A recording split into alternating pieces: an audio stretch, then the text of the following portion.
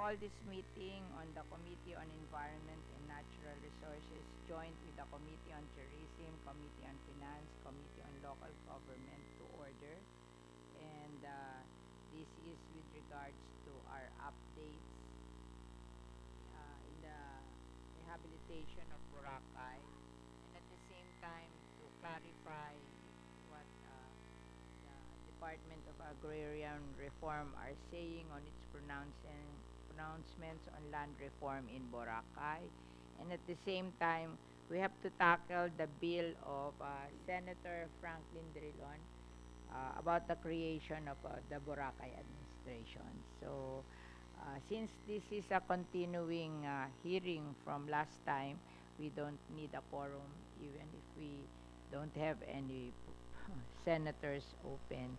So we will start with the meeting, with the hearing, and I wish to acknowledge our resource persons from the Department of Environment and Natural Resources, Yusek Benny Antiporda, Yusek Ernesto Adobo, Yusek Juan Miguel Cuna. Okay. Okay. And from the uh, Biodiversity Management Bureau, Senior Ecosystem Management Specialist, Ms. Joy Navarro. Okay, where is she? And from National Mapping and Resource Information Authority, NAMRIA Deputy Administrator, Mr. Jose Cabanayan Jr. Cabanayan? Doon. Okay. Saan? Wala yata. Cabanayan. Okay.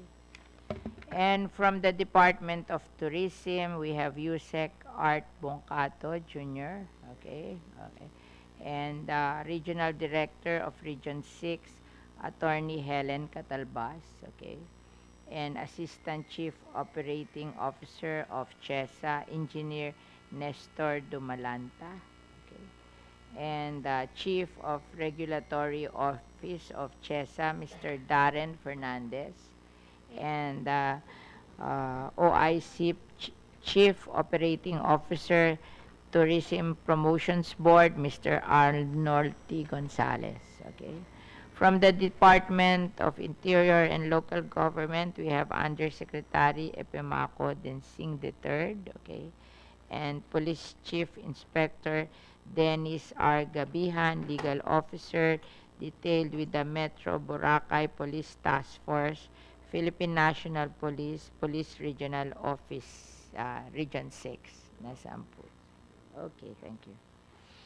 And from the Department of Agrarian Reform, wala ba? Dapat tawagan mo yun. And from Department of Justice, ASEC Sergio Yap III. And Deputy Administrator Robert Nomar Lerentana, Land Registration Authority, LRA. Okay, nasaan? Okay. And from the Department of Public Works and Highways, Undersecretary Roberto Bernardo, okay. And okay. And the Regional Director Wenceslao Leaño Jr., DPWH Region 6. From Dole, ASEC Johnny Aragon. Okay. Georgie Aragon. And from the Philippine Institute of Environmental Planning, Mr. Mark Evidente. Okay, thank you. And from the Climate Change Commission, Commissioner Rachel Ansibugan Herrera. Okay, Climate Change. Okay. And of course,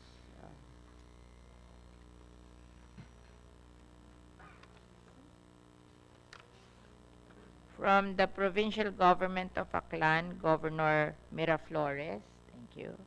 Vice Governor Reynaldo Quimpo, okay, nandito ba? Wala pa. Represented by Mr. S.L. Flores, Board Member, Western District of Aklan, okay. Municipality of Malay, Mayor Ciceron Kawaling, okay. Vice Mayor Abram Lumbo Sualog, Okay. Municipal Planning and Development Officer, Miss Alma Beleherdo, okay, and LGU Malay, Miss Gemma Teresa Mateo, okay, and Municipal Engineer, Building Official Engineer Eliser Kasidsid, okay, okay. From the academe, NGOs and stakeholders, Dr. Wilfredo Licuanan, Director, Alfred Schiess, Ocean Research Center, De La Salle University, okay. And from Boracay 2B System Inc., Mr. Jonathan Cabrera, okay. And from the private sector, Dr. Henry Chusoy, nandito. Okay, thank you. And uh, chairman of the Boracay Foundation, president of the Philippine Chamber of Commerce and Industry Boracay, Miss Elena Brugger, and Mr. Jude Adiaton, Vice Corporate Secretary. Okay. And President of the Tourism Congress of the Philippines, Mr. Jose Clemente III. Okay. And from Vice President of Oceana Philippines, Miss Gloria Estenso Ramos. Okay. And represent Ocean and Political Campaigner of Greenpeace Philippines, Mr. V. Sinches. Okay. Thank you. So we welcome all of you in the Senate, and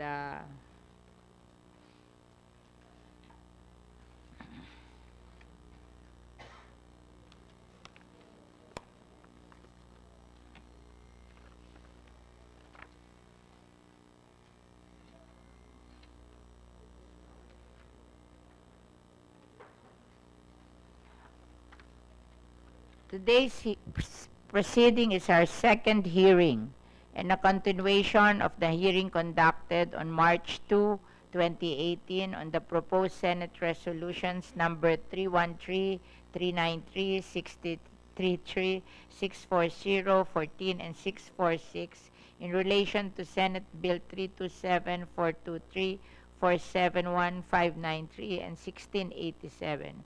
In brief, these legislative measures direct this committee to look into the pressing environmental issues that significantly contribute to the deteriorating ecological condition of Boracay and threaten its position as a prime tourist destination in the country.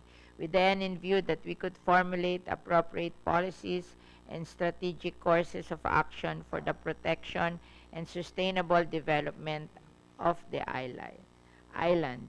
We are likewise considering in our proceeding today Senate Bill number 1756 on the creation of the Boracay Development Council, filed by Senator Drilon on March 18, 2018 and referred to this committee.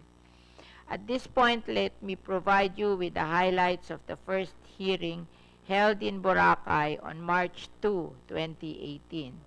During our first meeting, I was joined by Senator Nancy Binay, the chairperson on the Committee on Tourism and Cultural Communities, Senator Lauren Legarda, the chairperson of the Committee on Finance and Climate Change, Senator Mix Subiri, who is then the chairman of the Committee of Trade, Commerce, and Entrepreneurship, and now our majority floor leader, and Senator Joel Villanueva, chairman of the Committee on Labor, Employment, and Human Resources Development.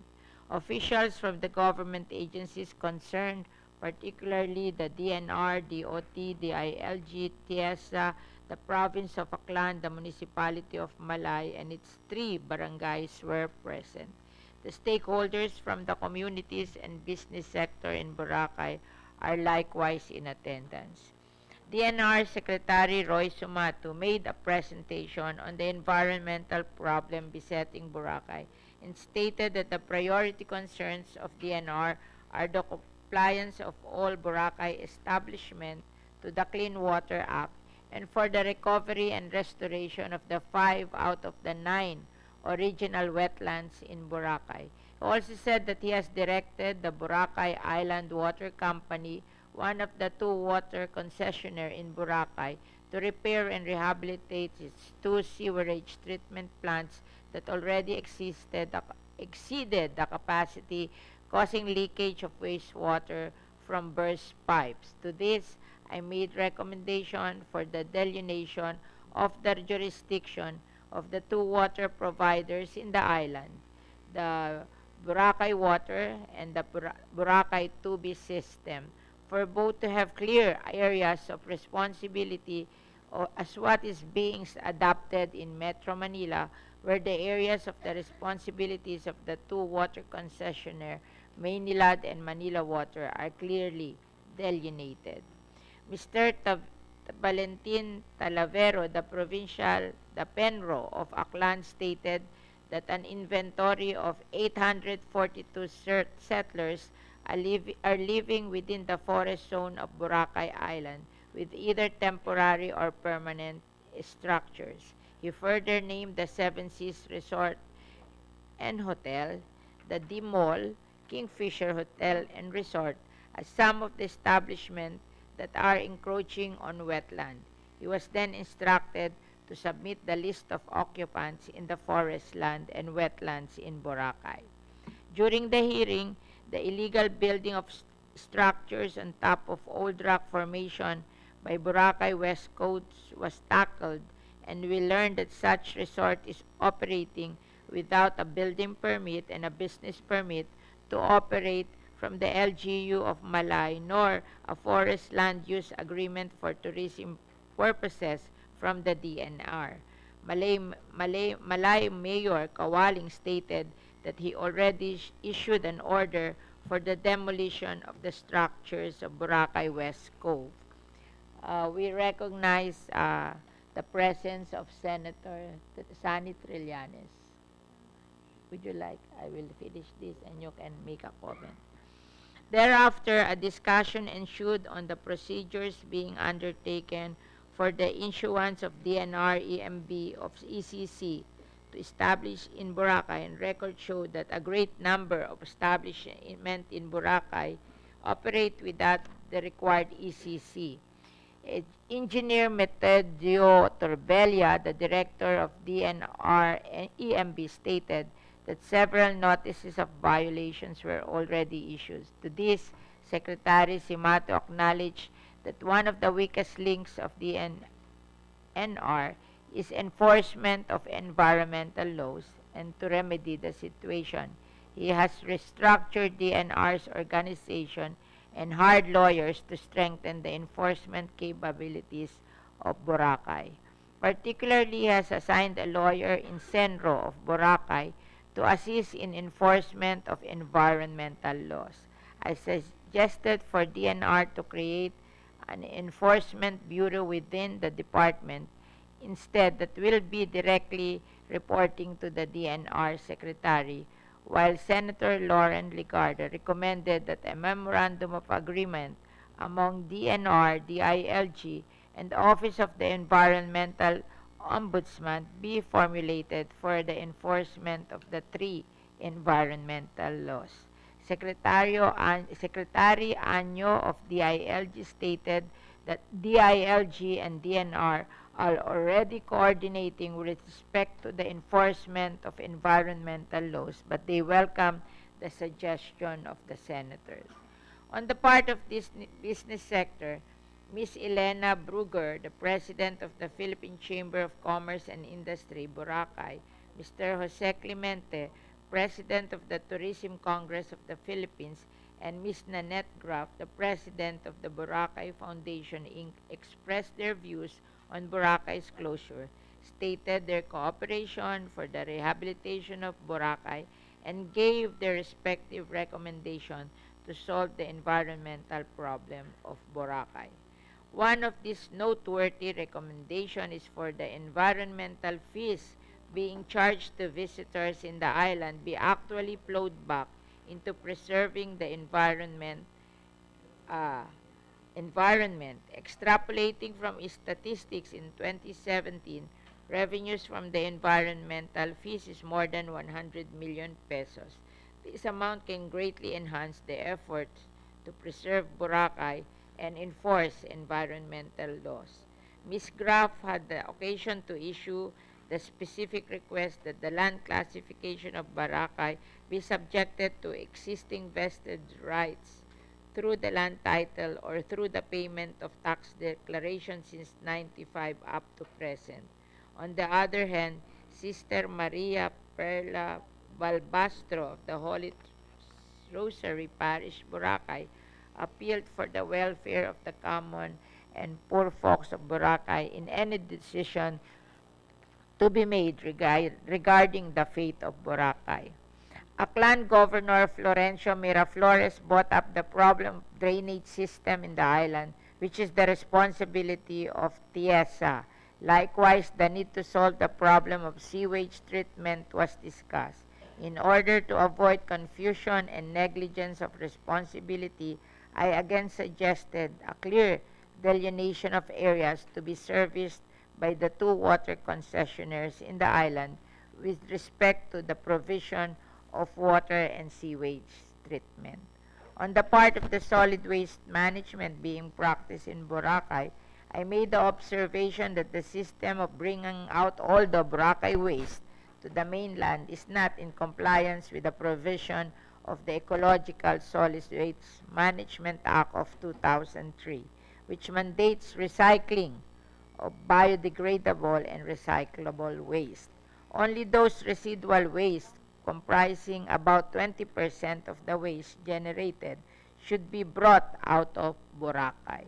In this connection, just days after the March 2 hearing, I sent a composting facility to the LGU of Malay to help in recycling of Boracay waste.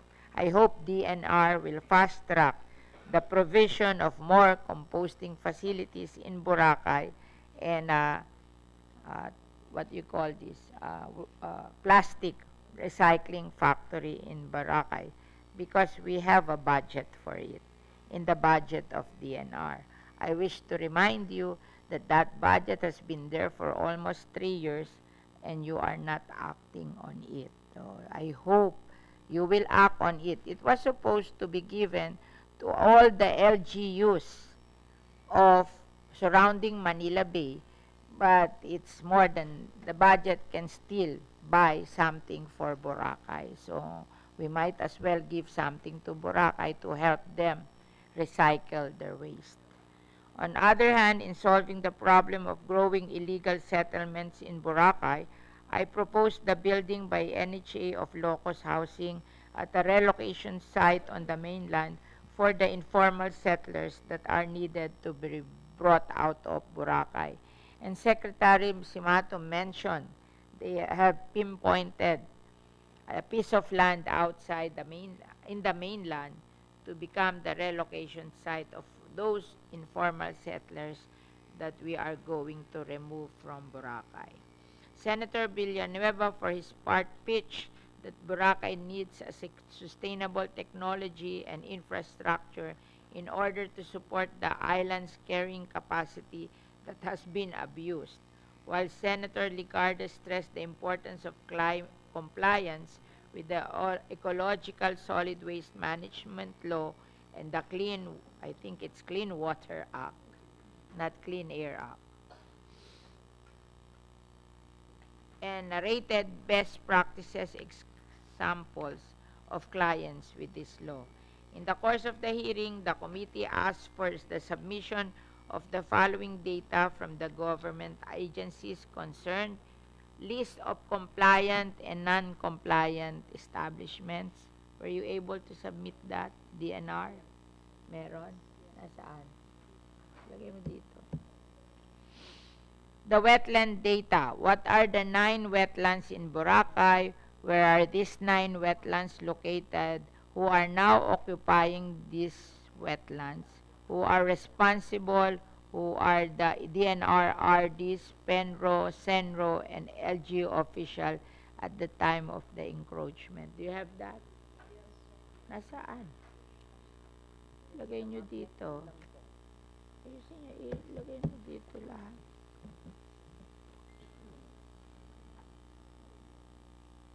The record of the cease and desist orders issued by DNR. Do you have a record?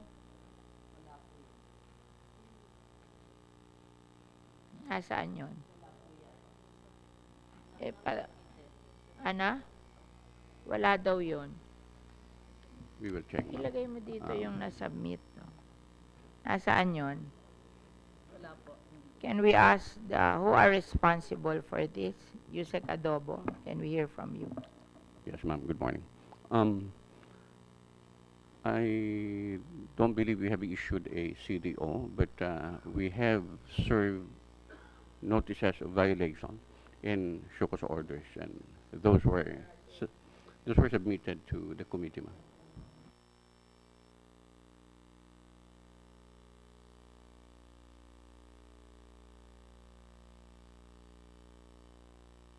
Right now, the violation on water code are still pending with the PAM. We're deliberating on them. Pollution Adjudication Board, What Madam. is the PAM? Please Pollution explain to us. Pollution Adjudication Board, Oh, Madam Chair. Yeah. Still there. naandun yung order. Nandun po yung mga kaso. Oh. Oh. Still being deliberated by that board, and then We have only 6 months. Yeah. Di ba dapat emergency na yan? Dapat magawa na yan lahat. Ano ang timetable nyo dyan? We wish to recognize Senator Drilon. Would you like to say something before we go on with this? I'm just asking them yung requirement na pinasubmit namin sa kanila, what are submitted and what are not submitted. So they have submitted the list of compliant and non-compliant establishment, the wetland, list of wetland who are occupying this wetland and who are responsible for this. Yung wala sila nung record of cease and desist order issued by DNR. In replacement, we have what? Meron sila Notices of violation. ang kapalit nito, notices of violation. Pag ganito ba, pag nagbigay ka ng notices of violation at hindi pa rin sila sumunod, ano gagawin mo? Ano ba yung process na gagawin nyo? So we will have a clear understanding of how will this go from here. Ma'am, Madam Chair, if I may. Ma'am, when a notice of violation is issued, the parties are called to a technical conference at the regional level. And after the discussion on their supposed violations, if warranted, this will be elevated to the Pollution Adjudication Board in the central office for... meron na po from the regional offices, may mga napadala na po. Adjudication Board, ma'am. Oh, ngayon. And So, then- nandun pa. Yes, ma'am. Gaano katagal to doon? Well, medyo marami po siya. So, dinidiscuss. There were a few that were deliberated when already. do you hope to finish this dito sa Pollution and Adjudication Board? As soon as possible, ma'am. Hindi pwede yung ASAP. Give me a Opo. date.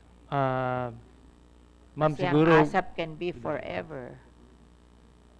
Give us a ma'am, date. maybe we can finish it within a month, within 1 month. Okay, Yes, ma'am. 1 month.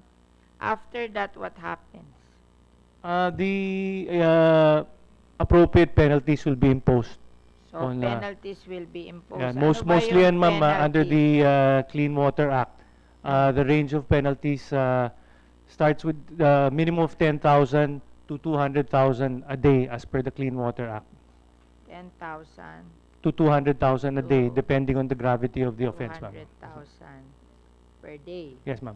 So, after 1 month, we can go back to you and we will know sino yung nabigyan ng, Yes, ma'am. ng penalties na Opo. of all of them. Yes, ma'am. Ilan ba yung nasa Pollution and Adjudication Board? Ilan yung nakaso na naandun ngayon? I will have to get the exact number, Oh, ma'am. Sorry. Can you please call them and ask them so Yes, we ma'am. will know kung sino yung magka-penalties. We will know kung 100 yon, 10 na-penalize, di ba? We Yes, have ma'am. to Yes, have ma'am. an idea.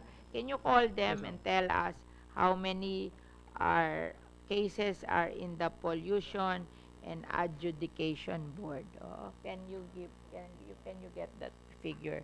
So, another one is the record of those stated 842 entities living, existing within the foreign zone of Boracay. What happened to these 842 entities? Some of them, especially those that are occupying within the So periphery we of divide. within Sabihin mo the sa akin, periphery. iba dito families, iba dito establishment. How many establishment and how many families? Do we have a So we will have an idea. This is the universe, ma'am. 800. In fact, it's 842 ang universe. It's Ilan ang residential, ilan ang commercial. Di ba? Dapat yon ganon, di We ba? will do the disaggregation, ma'am. Oh, kailan? The number is already 885. O, 885. Okay. And may I correct Commercial and residential, di ba? O, ilan ang commercial, ilan ang residential? gagawin namin, ma'am. Oh, I-disaggregate. mabibigay nyo ngayon. Just a Opo, rough opo. idea. Out of 585, rough idea. Ilan ang Yes. residential, ilan ang commercial. Para Ga- meron ga- kayong mastery of your problems, di ba? You should have an idea. Okay, roughly, ma'am, a little over 500 are residential, and the rest would be commercial. So, Different 500 ang residential, 385 ang commercial, okay? And, paano gagawin nyo dito? Yung inuna po naming i-demolish, a few have already been demolished. Those that occupying within the periphery of the wetlands, meron na pong, ilan na? Demolish is how many? 18? Sampu daw, ma'am, as of yesterday. Sampung residential o commercial? Structure po. Hindi, whether they commercial, are no. residential or commercial. They were mostly being operated as boarding houses. Di commercial. Yes po, yes po. 10 commercial. Okay. Wala na. Yun lang ang demolish nyo out of 885. Ongoing po, ma'am, ang demolition. So you have demolished 10 out of Thus far. 885. Okay? We have to be sure what are you doing. O list of homes and establishment without wastewater treatment facility or connection. Ilan yan? We have the numbers, but can you provide? Number. we just- Number. Alam nyo ginagawa nyo. You have to have the numbers. Yeah. Siguro, ma'am, the BIWC can give the number. Oh, can you give the number? Boracay Water Company. Bakit Boracay Water Company? Dalawa sila. Oh. Bakit Boracay Water? Boracay Water na ba? Wala na yung 2B Water? 2B ba yun? 2B Water. Let's hear from Boracay Water. Ilan yung mga list of homes? Na-divide na ba? Your Honor, may I just give you from the perspective of... Let's talk about this. Na-divide na ba yung Boracay? Kasi hindi No. pwede yung you are all over the place. Hindi malaman kung sino responsible. I told you to divide Boracay between Boracay Water and 2B Water. Were you able to divide the place? no, Your Honor. Oh, nasaan ang Chesa? Nagtago na yata Chesa eh. Oh. Ang dumating dito ano ba to?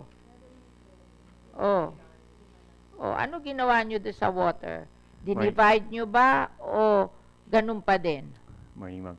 Ma'am, actually, yung pagbigay ng service area is incumbent upon NWRB.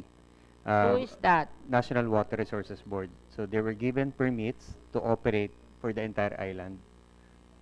Magdalawa sila. Yes, ma'am. National Water Resources Board. Under kanino to? DNR. National Water Resources Board. Oh, ngayon, DNR daw to.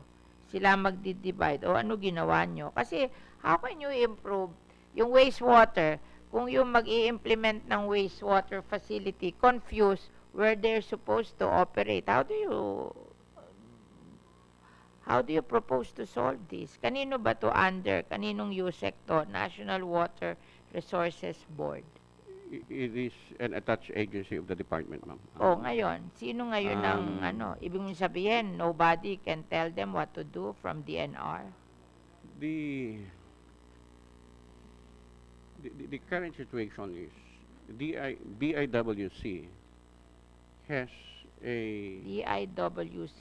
Boracay Oh, water. BI. Boracay. BIWC has an existing contract with TIESA. Oh. It's actually a joint venture. Oh. And that contract covers the entire island. Pero may tubi water yon before they come in eh. Bakit hindi nila ni-resolve yung problem ng tubi? Hindi, you have to face it. Hindi pwede yun. Kasi dito sa Metro Manila, may dalawa kaming water supplier. Pero dinelineate kung saan. Yung west and south of Metro Manila is Maynilad, and east and north of Metro Manila is Manila Water. So, malinaw. Pag may problema, alam mo kung sino sisisihin. Pero kung dalawa yung water company na interlapping, sino sisisihin natin pag may problema? And how do they plan? Problema, ibinigay nyo sa Boracay Water, hindi nyo dinispatcha yung tubi water. Pwede ba may dalawang water supplier na 1,000 hectares? Alam mo, 1,000 hectares is just a subdivision in Las Piñas. Yung tinitirang kong subdivision, 1,000 hectares yun. Binigay nyo pa sa 2 water supplier. Di nagkagulo. Hindi nyo pala kayang alsin yung tubi. Ba't nyo binigay sa Boracay Water? I think TIESA would be in a position to answer Nasaan ang that. Chesa? Hindi, you cannot solve the problem of wastewater. Ideally, yes. The island should have been divided if if the island has to have 2 concessionaires. Yes. But the 2 concessionaires has different system. The other one, 2B, is doing a septage management. So siguro Miski sila dalawang system, kung yung area na o-operate nila maliwanag, they can operate under the 2 system na merong area na kanya. Yung isa, magsi-septage, yung isa, magsi-sewer. Walang problema doon. Basta ba gawin mo efficiently yung ginagawa mo, walang problema doon. And then, pag merong hindi ayos ang wastewater, may sisisihin tayo. Ngayon, sino sisisihin natin? So, forever na ganito to? Na hindi nyo mariresolve ito? Yes? Good morning, Senators. I sit in the board of TIESA representing the DILG. In the last, I remember in the last board meeting that we had, the TIESA board resolved that TIESA will assert its authority over all utilities in Boracay Island specifically. What will happen po, kasi I think there was already a case filed by NWRB that they should be the one having authority in the water systems or resource in Boracay Island. And because of the new law, So may existing siyang dinatnan eh. Opo, Yun opo, ang problema. na-existing. Nauna yung tubig So, with water, that resolution, tapos nagpasok siya ng bagong supplier. Paano ngayon ang gagawin mo? Kaya mong paalisin yung tubig water, nauna siya eh. there was already a DOJ opinion up to the, it's now being appealed with the Office of the President, that NWRB appealing that they should be the one handling the water But system. they came second. Opo. Kung So, ako yung yun- may-ari ng tubig water, magagalit So ako. as of last Ano yan? board meeting, Palakasan? opo, last, Palakasan? si TIESA po Oo. nag-a-assert. Yun po ang huling meeting. I Pero don't know what's right meron now. water supplier doon before. Di magko-court case kayo niyan. Ba't hindi nyo nalang bigyan ng area sila para tapos na problema natin? Di ba? Kasi if I am to be water, I will file a case. Nauna ako eh. Inalis nyo ako eh. Sana nag-court kayo na bakit nyo ako inalis. Ba't nyo basta pinaltan? Ako. Hindi ganun ang practice natin dito sa bansa natin. You don't displace anybody without a reason. Ako, tingin ko magkaka-court case yan kasi yung Boracay Water is owned by the Ayalas, di ba? And Tubi Water is owned by Lucio Tan. Oh, oh. Ibig mong sabihin, papayag si Lucio Tan na itapon siya doon. Oh, ikaw, tatanungin ko ta. Kung ikaw si Lucio Tan, papayag ka? Nauna ka? Oh, ano? Ma'am, ano yata, parang ni-renew po yata ng NWRB ang franchise ng Buwate Ano, Tubig. fine. Kung ako kayo, kinausap nyo na, hinati nyo na. Para walang problema. Kasi you will be involved in a very long court case there. Oh, kasi parehong may-ari, parehong may capability to file a case against you. Di ba? Oh.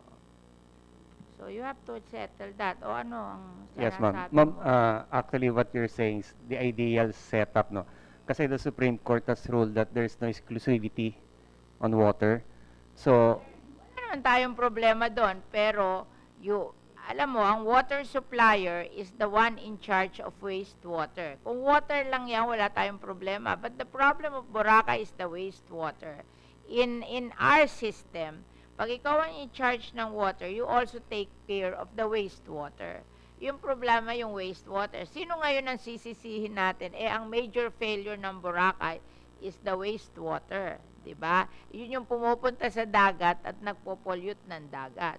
So, walang exclusivity. Pero hindi pwede kayong all over the place kayo, walang sense of responsibility. Diba? Hindi pwede yun. Kaya nung unang hearing natin, sinabi ko sa inyo, kausapin nyo na at i-divide nyo na. Diba? Amicably, para yung area niya, pag nagkagulo doon, siya responsible doon. At yung area niya, pag may problema doon, siya responsible doon. Ngayon, who's going to take care of the wastewater problem? And who's going to implement the Clean Water Act kung yung dalawang hindi nyo inaayos? Yung dalawang water supplier nyo.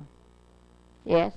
ma'am, once ma-resolve sana yung nabanggit ni Yusek Densing sa Office of the President, ma'am, I think regulation can come in to help. Kasi Ano there are- i-resolve ng Office of the President? Ma'am, yung- Pipili siya between Manila Water and Boracay Water? No, ma'am. O Boracay Water and Tubi Water? No, ma'am. Kung sino yung regulatory body ron sa island on the water and sewerage. Ma'am, because for now nga, there are two bodies claiming. One is TESA, the other one is NWRB. But Ibig nyo sabihin, but both of them are ibig nyo sabihin, hindi nyo pa masettle yon. Hindi pa kayo magka-settle doon para ma-proceed na natin. How can we solve the wastewater problem without settling the issues? Hindi ko ma-imagine na masisettle natin ang issue without solving yung inyong water supplier. Ma'am, if I may. Yes. Kasama po sa napag-usapan sa board ng TIESA is really to resolve the issue between BIWC and Ang CHESA is a biased party. They joint venture with Boracay Water. Kasama- How can they now decide who will remain? Of course, they will ask Boracay Water to remain because they're joint venture partner of Boracay Water. But do you think Tubi Water will allow that? Madam Senator, na hindi sila magkakaso sa inyo? Madam Senator, I also suggested that TIESA divest its ownership. It's I think 20% ownership with BIWC. Ang naging issue na lang po sa Office of the President is sino talaga ang regulatory body, whether it's TIESA or NWRB. Once it's resolved, we can already start talking to both business establishments on paano hahatiin. And again, we repeat that we made a suggestion, resolution, that we divest ownership or TIESA divest ownership from Boracay Water. So, when do you think the decision on who will mediate between Tubi Water and Boracay Water will come? We have only 6 months, and the major problem of Boracay is wastewater. If you cannot decide this, how can you solve the wastewater problem? Maybe, ma'am, what we'll do is via TIESA, we'll write the Office of the President for them to immediately resolve the issue. Nag-appeal kasi si NWRB after madesisyon na ng DOJ through an opinion that it should be TIESA who should be the regulatory body in Boracay Island. But you don't have a list of homes and establishment without wastewater treatment facility or connection. You don't? Ha? Wala kayong listahan? Yun ang pinakamabigat na problema nyo, wastewater. Do you have a list? Your Honor, I can only speak on behalf of Boracay Island Water Company I have a data here between commercial and residential.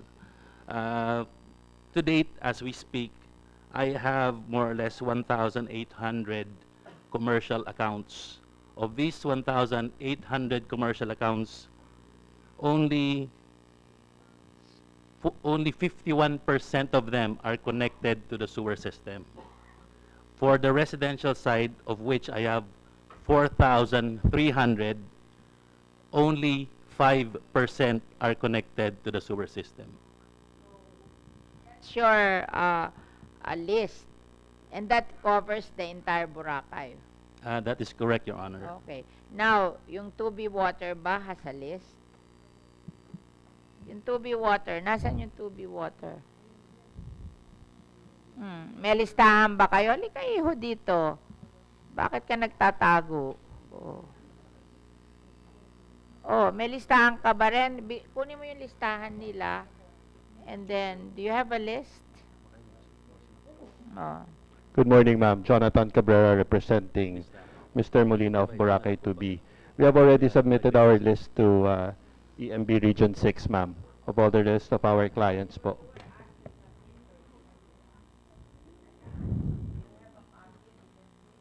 Sige.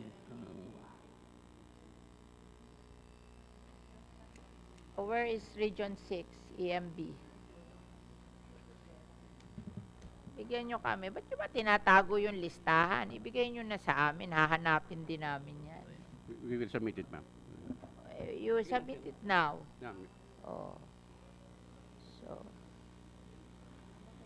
So, when do we,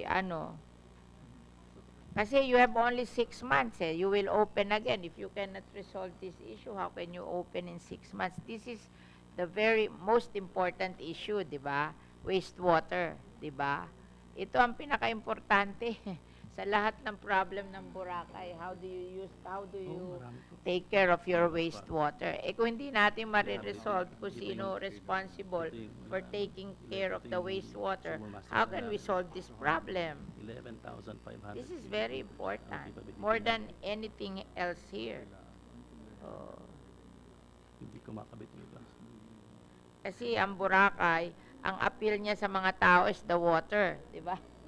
Kung walang wastewater treatment at yung mga wastewater pumupunta sa dagat, anong klaseng Boracay yan, di ba? Okay. Then, it says here, Senator Binay requested for the land use plan, tourism development plan, or disaster risk reduction plan for Boracay. Are there submissions with regards to this? Wala po. So siguro yung mga responsible for this, can you submit kasi para naman na kumpleto ang ating do you have any questions, Senator Trillanes? Yeah. Okay. Thank you, Madam Chairman. My first question is, sino bang in charge dito sa buong pagsasara na to? The whole rehabilitation plan. Who is in charge? If I may answer, Madam Chair. Yeah. Ang in charge po, ang chair ng Interagency Task Force ay DNR po, si Secretary Simato. Okay, DNR. Meron ba kayong master plan, yung the whole rehabilitation plan? Doon po sa ibinaba na executive order, NEDA is tasked to come up with the plan, medium-term rehabilitation plan, Nako. within 3 months from the issuance of the EO. Kaso But sinara nyo na initially, Sinara nyo na yung Boracay meron din pong... Asan? We need the plan, yung may Gantt chart, yung day 1, ano yung gagawin nyo? Kasi ganito yan, ang supposed to be, we're losing 5 to 10 billion pesos a month. So that would translate to roughly 170 million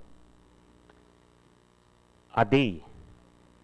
So kada isang araw, hindi pa pala kayo ready eh. Bakit nyo sinara?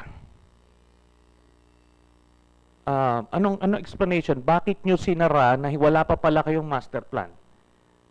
Ang master plan po would include the rehabilitation period of 6 months and the way forward. No?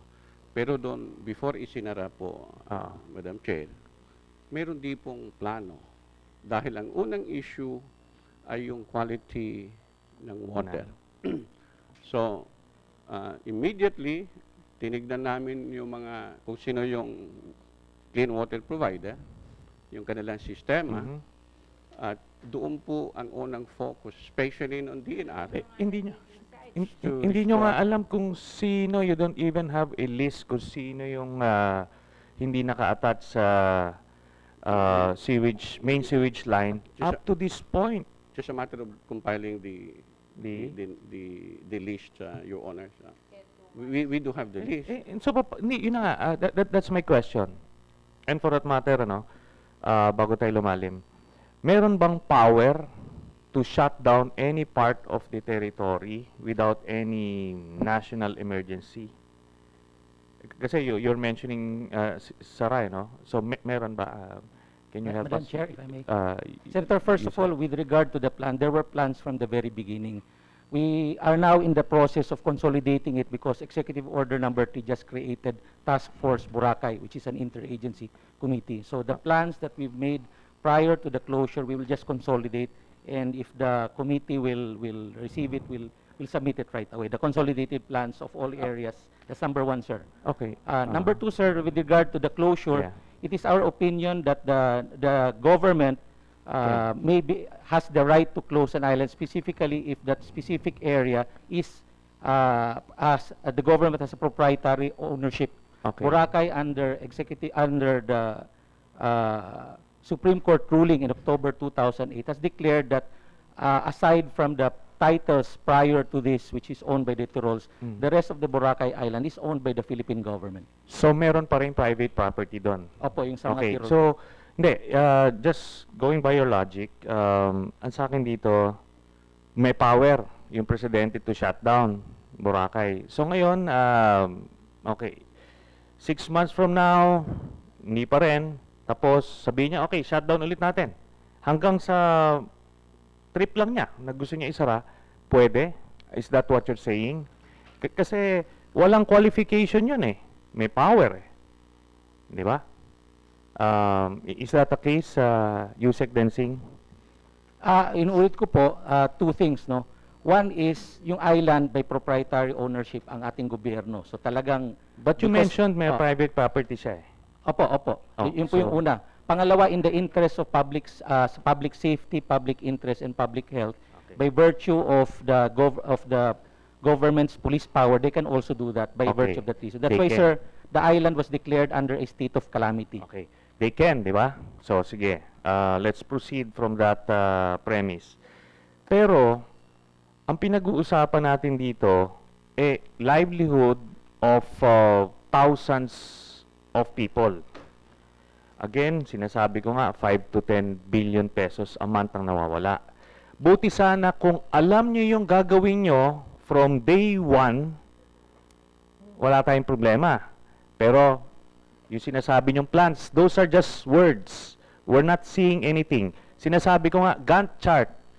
Yung mga managers, alam yan, when they proceed with the project, day one, alam nila yung gagawin nila. And it should be extensive enough to justify the closure. Dahil, ang problema, primarily, as mentioned by Yusek Adobo, is, what's that? The quality of water. Quality of water. Ang tanong dito, can that be corrected without closing the island? Can that be, I'd like to ask Mr. Joseph Michael Santos, who is incidentally is my classmate also, Madam Chairman. Bok, you know the problem, as you mentioned, is a lot of the commercial and residential establishments are not connected to the main sewage line. So, can that be corrected without closing the island? In my own humble opinion, Your Honor, yes. Yes. It's only that we should require all commercial establishments Yan. to connect to the sewer system and not use the drainage system as their conveyance of wastewater. Okay. So, maliwanag, ano? Sila yung may capability, ano? Ako, as I imagine it ko, ang problema is yung mga linyang nakadiretso sa sa dagat.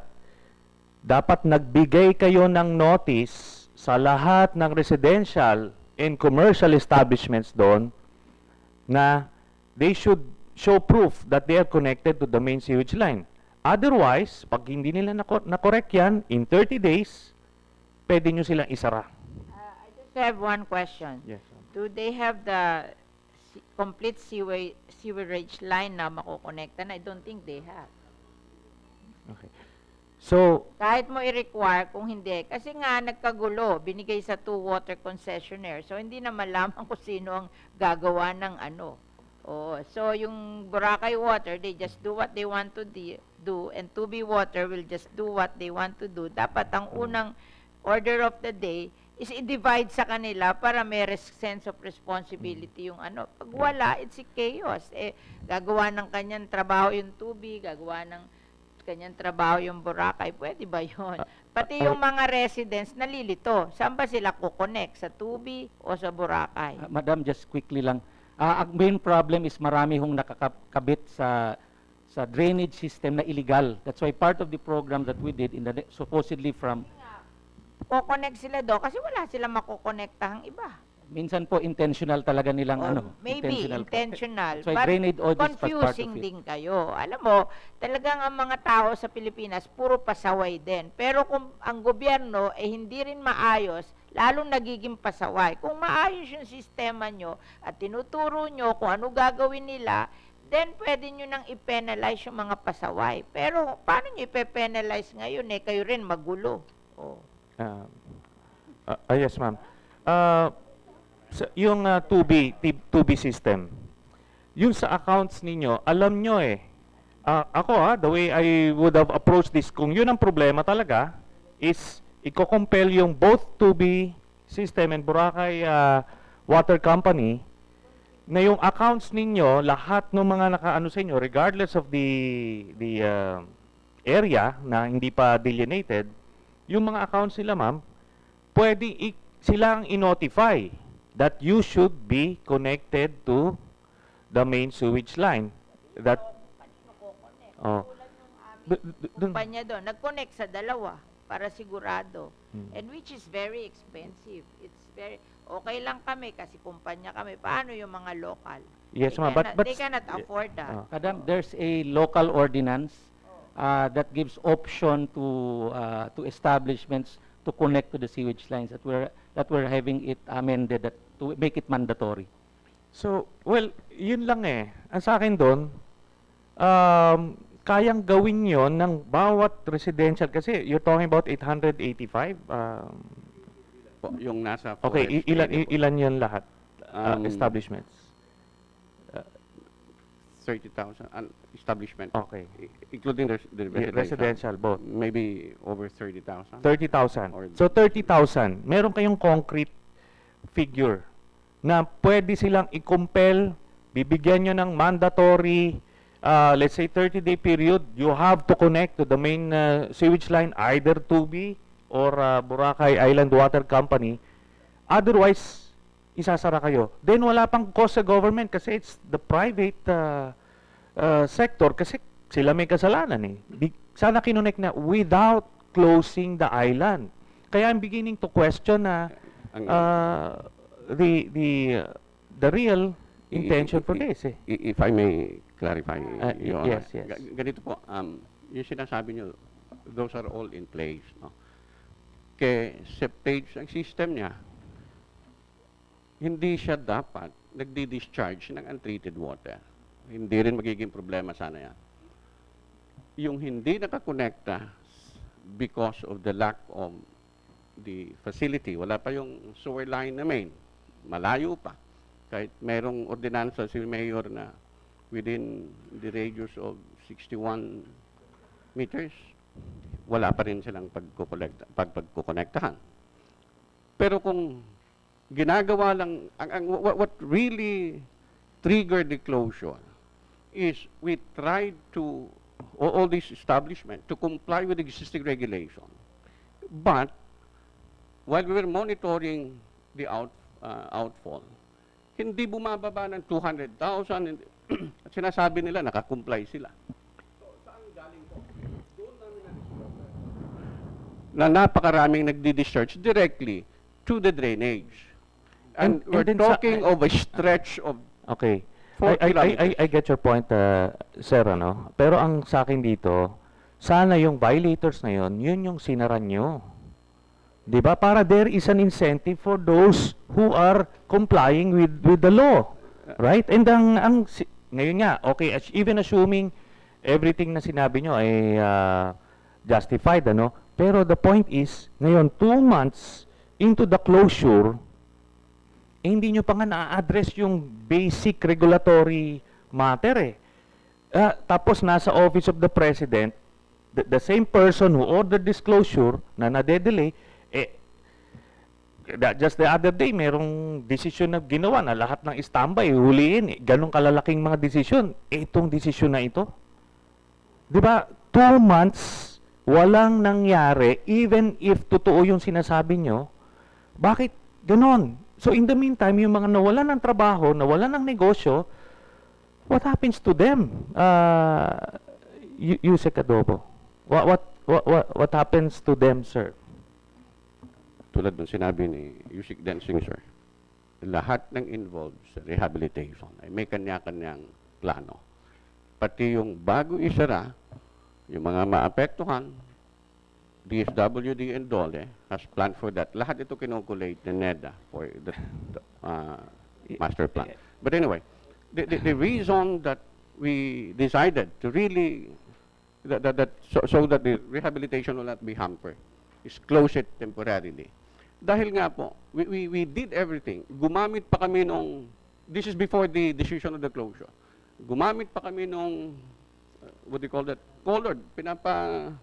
Agos namin doon sa mga bawat suspected establishment. And yet, we could not pinpoint kung sino talaga ang source nung. So, the only way was when local government also intervened, we decided to open that entire stretch ng main pipeline, ng drainage, and that would necessitate temporary closure. Kasi po, nandun lahat Okay, yung... yan. Alam nyo, ganito, no? Dito nga sa EDSA, nagpatong tayo ng MRT ngayon kung saan-saan nagpapatong. Hindi naman natin kino-close eh. Di ba? It can be done if you want it done. Ang dami sanang alternative routes na pwedeng gawin. Kung yun lang ang kasi nabababawan ako eh. Up to this time, Yusek Adobo, I recognize the problem. Kailangan ayusin yon. Kailangan everybody should be attached with the main sewage line. But I believe, unless you come up with a convincing justification, I believe that this thing can be done without closing the island. May I interject? Yes, ma'am. They have closed the island. We cannot do anything anymore. Maybe we should plan so that yung 6 months na closure will be But let's not yeah. anymore argue whether to close the island or not. Well, They have closed the island. What we are here now is to make sure that yung 6 months na nagsakripisyo ang mga tao, na isinara yung Boracay, pagtapos ng 6 months, we have done our job. That's why nga, kino-question natin sila kung ano ba yung ginagawa nila to solve all the problem during these 6 months, para kung hindi sila on board na tama yung solution nila, baguhin na nila ngayon para may ma-accomplish sila in 6 months. Kasi sinasabi ko po yan, na so many people have sacrificed for this 6 months. Yung mga negosyante na naandun, nagsakripisyo sila, sumunod tayo. Parang awa nyo naman. After yung mga manggagawang nawalan ng trabaho, parang awa nyo naman, wag nyo naman sayangin yung sakripisyo nila, that they be able we be able to show something after 6 months na ano, pwedeng, Yes, okay. Madam Chairman, itong sinasabi ko is, in fact, hindi naman tayo kailangan ma-hostage dun sa 6 months eh. Kasi if sasabihin ng mga stakeholders na kaya nilang gawin ito, na bukas yung isla, bukas pwedeng buksan yung isla habang ginagawa ito. Di ba? Eh kasi kung ganito mag-aantay tayo ng ilang months for the master plan, for sure, hindi ito magagawa ng 6 months. So bubuksan natin itong Boracay ulit na hindi nagagawa yung kailangan gawin kasi una-una, yung interagency thing, it doesn't work eh. There should be somebody in charge there. If I may, Your Honor. Set the directions. Calling this committee hearing not to argue about closing or not closing. They have closed it. I don't think they're gonna open it. So what we should do in this hearing is to make sure that the sacrifice that people made to close this island will be worth it. So can we now hear from Senator Drilon? With the permission of the good chairman and chairperson and Senator Trillanes, if he is finished, I'd like to take a few minutes of your time and the committee, Madam Chairman. Yes, I concur with the views so far expressed, particularly that we are here today looking at the issues related to the rehabilitation of Boracay. And being from Region 6, certainly this is an issue which is close to my heart now.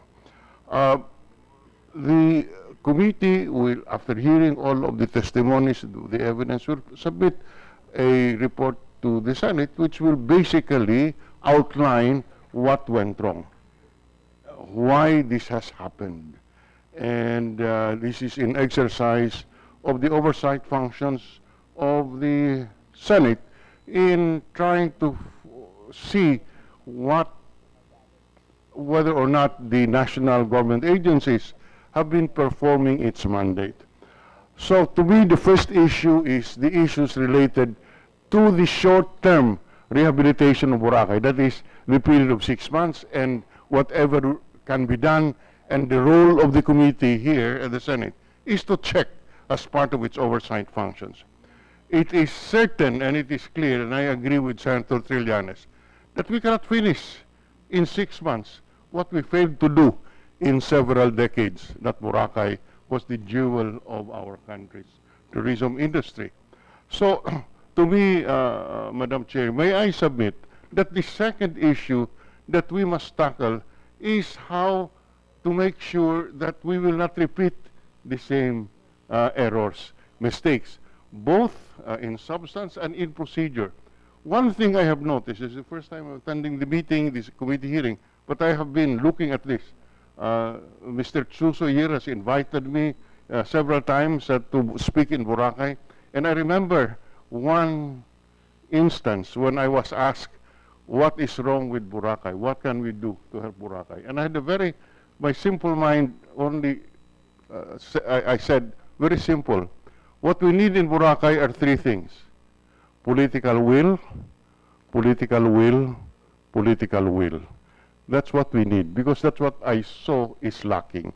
But having said that, what I can see from all the who have so far testimonies and documents that we have seen is that there is simply no one managing Boracay. Marami pong cook, maraming kusinero, yung pagkain yung lumalabas ang sama. So, firstly, I think from just this morning, if you notice, Madam Chair, bawat issue, ibang ahensya ang tumitingin. Hindi pa po kasali ang local government unit who can assert number of powers, and I think that's also the start, the one of the reasons why we have so much confusion. The LGU invokes its powers correctly under the local government code. The various national government agencies would invoke its powers under various national laws. The DNR is there, the DILG, the Department of Tourism, etc., etc. And there is not a single body in charge. In fact, I just heard Senator Trillanes said, who is in charge? Who is in charge here? And everybody seems to be pointing at each other, or, you know, yes, Secretary Simato is in charge of the Task Force Boracay. But that is an interagency committee for the next 6 months. And maybe the Task Force Boracay can be a model of a more permanent body which can manage Boracay. Hindi po pwede patuloy ang ganito na lahat, bawat isa kailangan kausapin mo, etc. You know, if we have independent management people in places like Subic Bay, Boracay contributes more to the GDP of this country than other agencies. And yet, we have no single body that can manage. And, you know, if you look at it, this results in very long delays, lack of action. Well, just to be more specific. Just to be more specific. Why is Boracay West Cove Resort still open today? It is no longer open, Your Honor. Closed na. Yes, physically you destroyed. But technically, isn't there appeal to operate still pending in Malacanang? In fact, Malacanang has issued a cease and desist order against the continued demolition of West Cove. What? Yes, can we recognize just... Good afternoon, sir. Good morning, sir. We recognize Yusek Densing of the Yes. We have not ILG. received any CDO from the Office of the President, sir. Chismis lang. My goodness, there is a specific... I think it's sometime in May 14 or thereabouts, and I have the official reports here, the documents which... Okay. On May 4, 2000... Okay, on April 23, 2015, Attorney Anselmo Abungan, DNR Acting Assistant Secretary for Legal Services, issued the notice of issuance of a resolution for the cancellation of the Forest Land Use Agreement for tourism purposes. On May 4, 2015, Mr. Crisostomo Aquino elevated and tendered a notice of appeal to the Office of the President. On May, sometime, so, and I read, you're not confirming it, but there is a cease and desist order from further demolishing West Cove. Is that correct or not? I am not aware of any Yes. cease and desist order, Your Honor, but the case has been elevated to the Office of the President and it's still pending there. No. Still pending there. Is there somebody from the Office Madam of the Chair, President? if I Madam? may, there's already been a Supreme Court ruling upholding the Yes. That's the correct. right of the local government to Yes. do the demolition. That That's why we start. ruling was issued 3 years ago. Or, yes, 3 years ago. 3 years after, nag-aaway pa tayo kung maisasarabay, kung hindi nagpinilit. Sinara na nga, technically. We've actually closed it. And You have actually closed and it. we've actually But started technically, the demolish. appeal is pending and because from the cancellation of the flag T. But it's already halfway demolished, Your Honor. Yeah, you keep on arguing me. I'm talking from the technical, from the legal point of view. If the Malacanang says that it is that sino ma'am? Can we request? Okay, I don't want to because I've read something else in the newspaper that Malacanang issued a no, hindi po. So just to settle this, just this little item. Sir Senator, I was interviewed on that issue. While there was an opinion that they've not made any decision on the appeal, they've not issued any cease and desist order. And much to that expect, Malacanang may not be able to do that because, again, the power to do a demolition of specific structures in a local government unit is with the with the local government unit, Your Honor. In fact, I'm reading from the records, even that point, as to has the power to issue a demolition order, nagtuturoan ang DNR at saka yung LGU. I know, there was a, no, in fact, there was the DNR issued a revocation of the flag T. Di ba? Yung po ang inapil. Ang inappeal. Yung Inappeal. revocation. The moment the flag T is sustained, what happens? I mean, suppose things can happen in this country without our understanding it. Yes, okay. If it is sustained, meaning it stays, Yes. then there is still a need for Mr. Aquino to secure other permits for him That's to be able correct. to operate.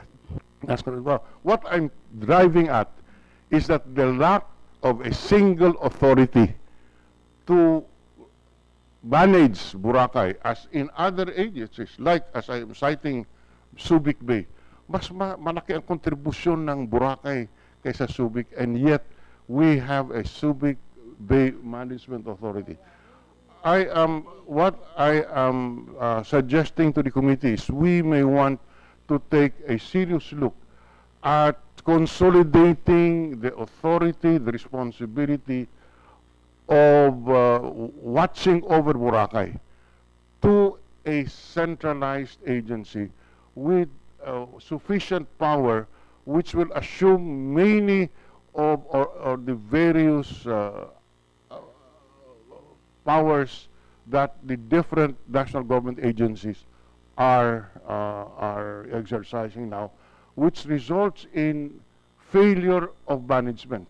The LGU would issue a permit, and yet, you know, all kinds of violation. I've seen it with my own eyes.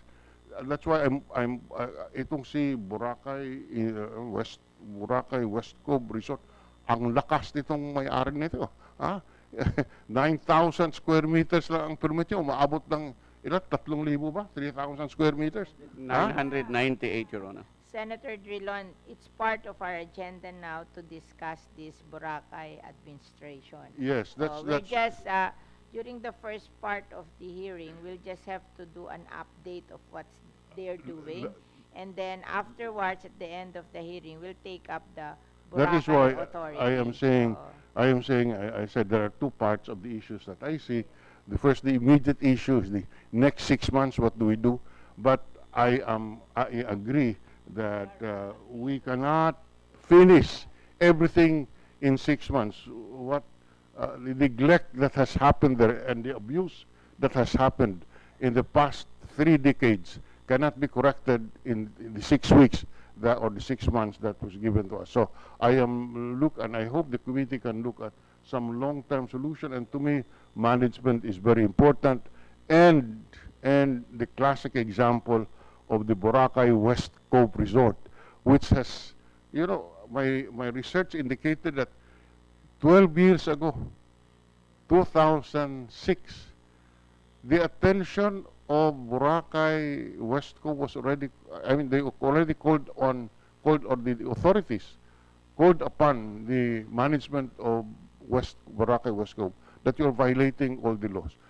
What I saw there in the recent past, until the 6 months, until this was destroyed, is, you know, they put up structures in the huge rocks.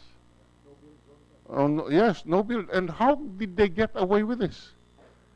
The local government unit did not issue any occupancy permit, and yet patuloy po rin siya. And how did the DNR issue a flag T?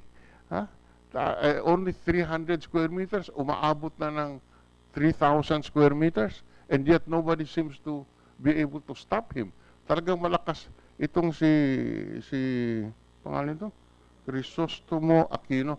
May I request that he be subpoenaed in the next hearing? I would like to ask him questions and bring all his papers so that we'll know as an example of how abusive private sector representative Mr. Aquino is. I would like to request that Mr. Aquino. And we will do that, Senator Drilon, next hearing.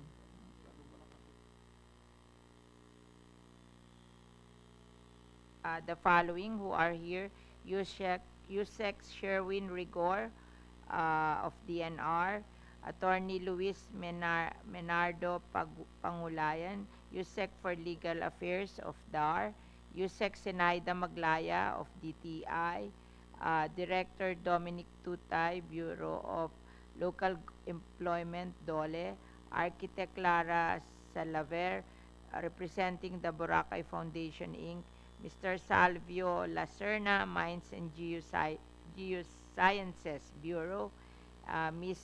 Adrian Dunuan, National Commission on Indigenous People. Okay, thank you. Yes, just one more point.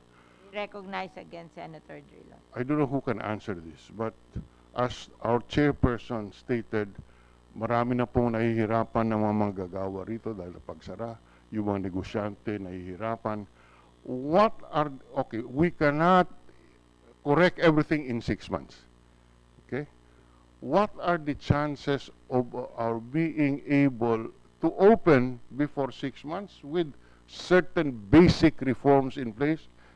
And then we have the plans in place, which will take more than 6 months, but already open it with certain basic safeguards in place so that the island will not deteriorate. May I hear the views, Madam Chair, of our people? Who will answer the question? We recognize Yusek Densing of the ILG. Even prior to the closure, Mr. Senator, we've already pinpointed specific milestones of the possibility of having a soft opening prior to the 6 months period given to us. We will be finalizing it in the next task force meeting, but for purposes of just discussion, although this is not official because this has not been adopted, part of what we've recommended is there should be 30 consecutive days that the water coming out of the island should be within SB standard, so within that level. At least 50% of the illegal structures in the wetlands should have been dismantled. 70% of the road system and the drainage system being put up right now by the Department of Public Works should be in place. There should be 100% dismantling of all those who violated the 25+5 easement rule. The sanitary landfill should have zero waste. We should have reclaimed the 5 wetlands that has been put up structures on.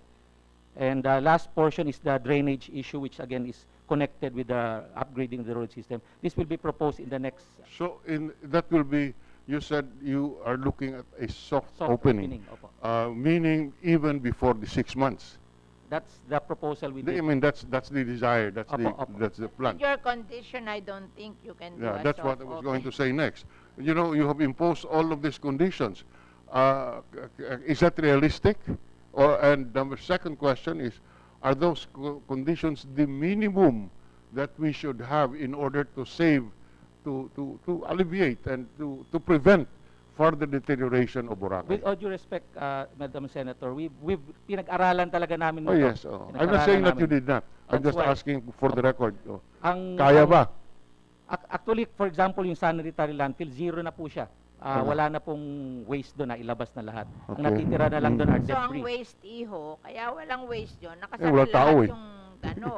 Pero ang waste, you do that every day. Opo. Hindi ko mo zero today, it will be zero tomorrow. Opo. It's an everyday work. But prior So to ang closure, kailangan mong gawin doon, mag-waste, ilagay mo yung waste management Opo. facility mo. May ayaw nga silang bumili eh. Yung DNR, pinabibili ko ng equipment para ilagay doon eh. Wala ngang bumibili eh. Kung hindi- prior to closure, Madam Senator, nagabundok po yung basura doon. So, they zero out na po. No, but you can remove it. In fact, Secretary Simato removed it before they closed Boracay. Pero after a number of days, puno na naman. Hindi kasi nauubos ang waste eh. Madam Chair. It's something that we produce every day. Kailangan yung system ang nagwo-work. Yes, yes. Madam Chair, if I may. Hindi So at yung least you'll have a system at the soft opening so that this will not be repeated. Ganun ba yun? This will be discussed in detail during the next task force po. At least Alright. yung So, may when milestones is, po kaming when tinitingnan. is, without binding you to it, when is your scheduled open close quote, soft opening. Just a soft opening. We're not saying that. At least in prior to the closure, itong pinag-usapan po natin. Sir, at least the first week of September. But we'll have to discuss Yes, the just definition of soft tentatively. opening. Okay, well, we will not, it's not written in stone. Dali lang, Yusek Benny, ha?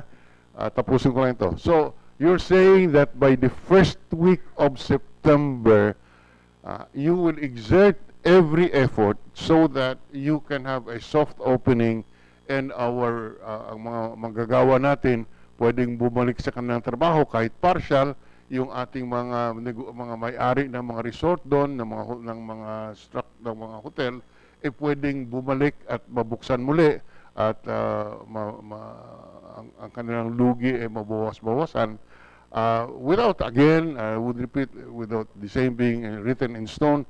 You are looking at first week of September to do a soft opening.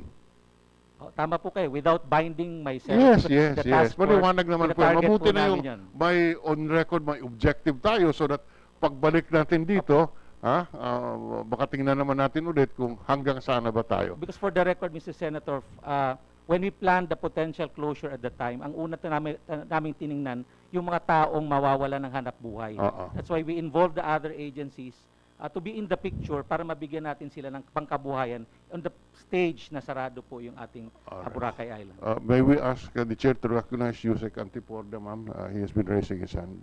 Please, we will recognize Yusek Antiporda, who is in charge of the National Solid Waste Management at DNR. Well, ma'am, for the information of the honorable senators, I just assumed my post for about 3 weeks, and yet I've talked to the chairperson just 5 days ago on the said solid waste management problem, and immediately we submitted all the documents already to PITC, and it was received yesterday. Will be subjected for bidding and for immediate implementation.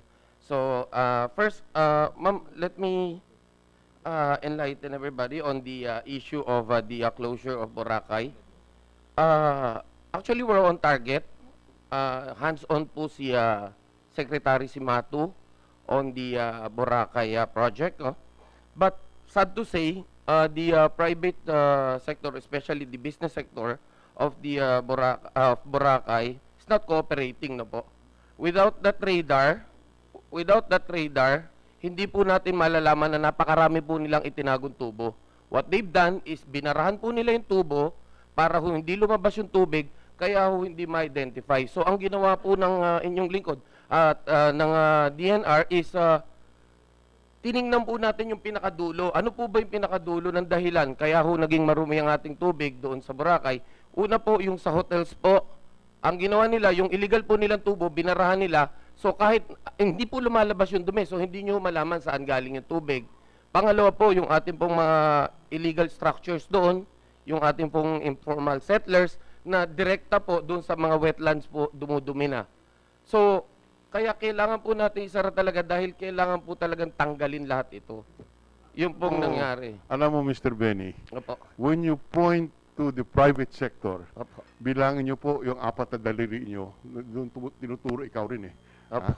When you point your finger at somebody, remember your 3 or 4 other fingers point at you. What am I saying? Yes, private sector may have had its fault, but your failure to regulate and exercise the powers that are given to you by authority of the law is also responsible for the deterioration of Boracay. So huwag na tayong magsisiyan kasi kung gusto magsisiyan tayo, mas marami kami maisisi sa inyo. We're looking here for solutions. That's my attitude. And that is why I'm trying to see what are the what I'm listening, why this happened, with the end in view of enacting solutions, to long-term solutions. We are not saying that those who were guilty should not be punished. They should. But let's go beyond that and see what we can do. So, kung pwede lang, ayaw ko marinig yung mga kasalanan ng Hindi po ganun, private sector. Because sasagot ang mga yan. At sasabihin kasalanan nyo rin. With due respect po, Senator, hindi ho namin isinisisi. Ay, kasi Ano po? sabi mo lang. Hindi po, hindi po. Ang sitwasyon po kasi is, on target po kami. Oh. Ang nangyari lang po, medyo na-delay. Kasi po, yung una po may cooperation eh. Itinuturo po ano yung nangyayari, ganon. But nung itinago po nila at sinabi nilang ganito, ang nangyari po, napilitan pa ho tayo Sige. maghukay isa-isa. Tinago nila. Bakit? Nandyan naman kayo. Hindi lang kayo pinanganak kahapon ng DNR eh. It's always been there. You have a full bureaucracy. Why couldn't the bureaucracy, the LGU, have checked on this failure to follow the rules? Well, sir, this has So been kept that's why secret. all I'm saying is I don't want to indulge in that. Yeah. Nangyari at nangyari at our chairperson said, nandyan yan, nasarhan na yan because of our neglect. Our duty here is to find out what we can do. I just want, Senator Drilon, I just want to explain that what they're buying. They're buying yung factory ng to recycle plastic into To school recycle chairs plastic, yeah. and to recycle kitchen and garden waste into organic fertilizer, which we hope to put in Boracay. Pero yung bibilhin niya, it's for those LGUs around Manila Bay. So there are 8 provinces and 17 cities around Manila Bay. They will buy that plastic factory, and the composter they will give to the 178 LGUs around Manila Bay. Pero bibigyan kasi kami Manila Bay kami, so bibigyan kami sana yung naka-allocate sa Las Piñas ibigay nyo na sa Boracay. Para meron na rin ang Boracay kasi dun sa purchasing na yun hindi kasali ang Boracay. But because they are very much in need. Kami naman sa Las Piñas, we are doing it. So, we don't need it. So, you just give yung allocated sa Las Piñas to Boracay. Para makasali ang Boracay dun sa, yung, ano mo yan, yung authority to purchase. Yes, as ma'am. soon as possible. Para mabigyan na natin sila ng recycling equipment. Kasi, kailangan nila yon. Kasi, I don't think it's so kaya tumatambak yung basura. They have to bring it to the mainland. Hindi kaya. Dami-dami noon. Dapat a portion should be recycled para maliit lang ang dadalhin sa wetland. Otherwise, failure din yung waste management sa Boracay. Okay? Opo, Thank Madam you. Chair. We Madam can Chair. recognize Senator Trillanes. Thank you very much, Madam Chairman. Senator Dillon proposed earlier about the creation of a body that would manage Boracay. And just to mention, we filed a bill about it, the creation of a Boracay Development Authority, similar to what they have in Subic, in John Hay or Clark. Yusek Densing, would you endorse this to your president? Because as mentioned by the chairman, after the opening, everything will revert back to the control of the LGUs and the different bodies governing Boracay. So, sir? Senator, from the very beginning, tama po si Senator Franklin, we've looked at the short-term solutions, that's why meron 6 months, no? Yeah. And the long-term solution, which is the same proposal we had last March, to create a Boracay Development Council, Boracay Sustainable Council, for the long-term effect. In our perspective, not all local government officials elected are management savvy. So in other words, what we wanted to do is to treat Boracay Island, being one of the top 3 beaches in the world, to be managed professionally, Okay. and the Boracay Development Authority being composed of various government agencies, the Okay. private sector, and representation of the local wait. government. I think there is a difference between what you mentioned about the interagency council thing. What we're proposing is a Boracay Development Authority, a single body who is in charge of granting permits Opo. and would have regulatory Opo. power. So, okay, there is already a bill in the Senate, and I believe in the House Meron it can din be po. done by the time September comes. Then we can have it passed into law already. Ine-endorse po na. I think what is in what we're going to create is a blend of what you're saying and what there will be a council, but the decision of the council will be implemented by the professional manager. Oo. Oo. Okay. Kasi pag walang mag-i-implement nung decision ng Yeah. council, edi hindi rin Yes, mai-implement I yun by agree a with that, professional Madam Chair. manager. I agree with that. Pag walang nag-implement, walang mangyayari sa decision ng council. But one of the things that we must take care of, ma'am, is that when you let the national government, should think it out carefully. Because look, ma'am, DNR has its own mandate. DPWH has its own mandate. And we know how this bureaucracy works. Pag hindi po in-approve ng secretary ng agency involved, hindi po gagalaw. I have seen that. Maybe we should consider, I'm not maybe we should consider a real authority who will assume the powers of all the agencies, issuance of permit, enforcement, etc. Para po ba isa tayong sisisihin? Eh ngayon, ang dami nating tinuturo. Just a proposal. No. We're, ibig sabihin, yung all the concerned people will sit in the board, they will decide, and it will be implemented. Yes. But, okay. Ito po ang reality on the ground. Si DNR, nakaupo po doon sa council. Pag may proposal, sasabihin niya, tanungin ko si secretary. That's the bureaucracy, ma'am. Wala naman silang kapangyarihan eh. Tanungin ko yung secretary ko kung pwede ba ito. That's the reality on the ground. Now, that alone will take time. Why may I submit to the committee the possibility of looking at a single person who will do the functions of the DNR in Boracay, who will do the functions of the DNR in of the DPWH, of the tourism, something like that. That's my concept, and maybe it can be examined. Experts can be called, but my concern about I have proposed that. I'm looking at it. I'm not convinced that it is the efficient way. Kailangan po may diktador dun eh. If I may, I agree. Mr. Chairman, it's I believe there's already a template. The one in Subic, Clark, and John Hay. It's a template. Yes, It's a working. template, Yes, sir. Yes, So we we have a can do- model already to look at. Yes, sir. Ang quick response ko lang po, Mr. Senator, is yung members ng council, wag na po natin gawin kasi ang nangyayari po maski sa mga GOCCs, representative, then duwarating yung sinasabi nyo, tatanungin ko muna si secretary. Once appointed to the council, wala nang papalitan. So we're talking about the specific person who cannot be replaced and no alternatives. Then we have a president of the authority or an administrator who will implement the policy set by the council. Yun lang po ang comment ko, dapat walang palitan ng tao. Kasi dapat ang nakalagay doon, kung ako'y nilagay ng secretary ng DNR, ako na yon, walang palitan, walang alternatives. You can suggest whom to appoint, and then the president will appoint the board. Mr. Chairman, I'd just like to continue. I'll just wrap up my questions.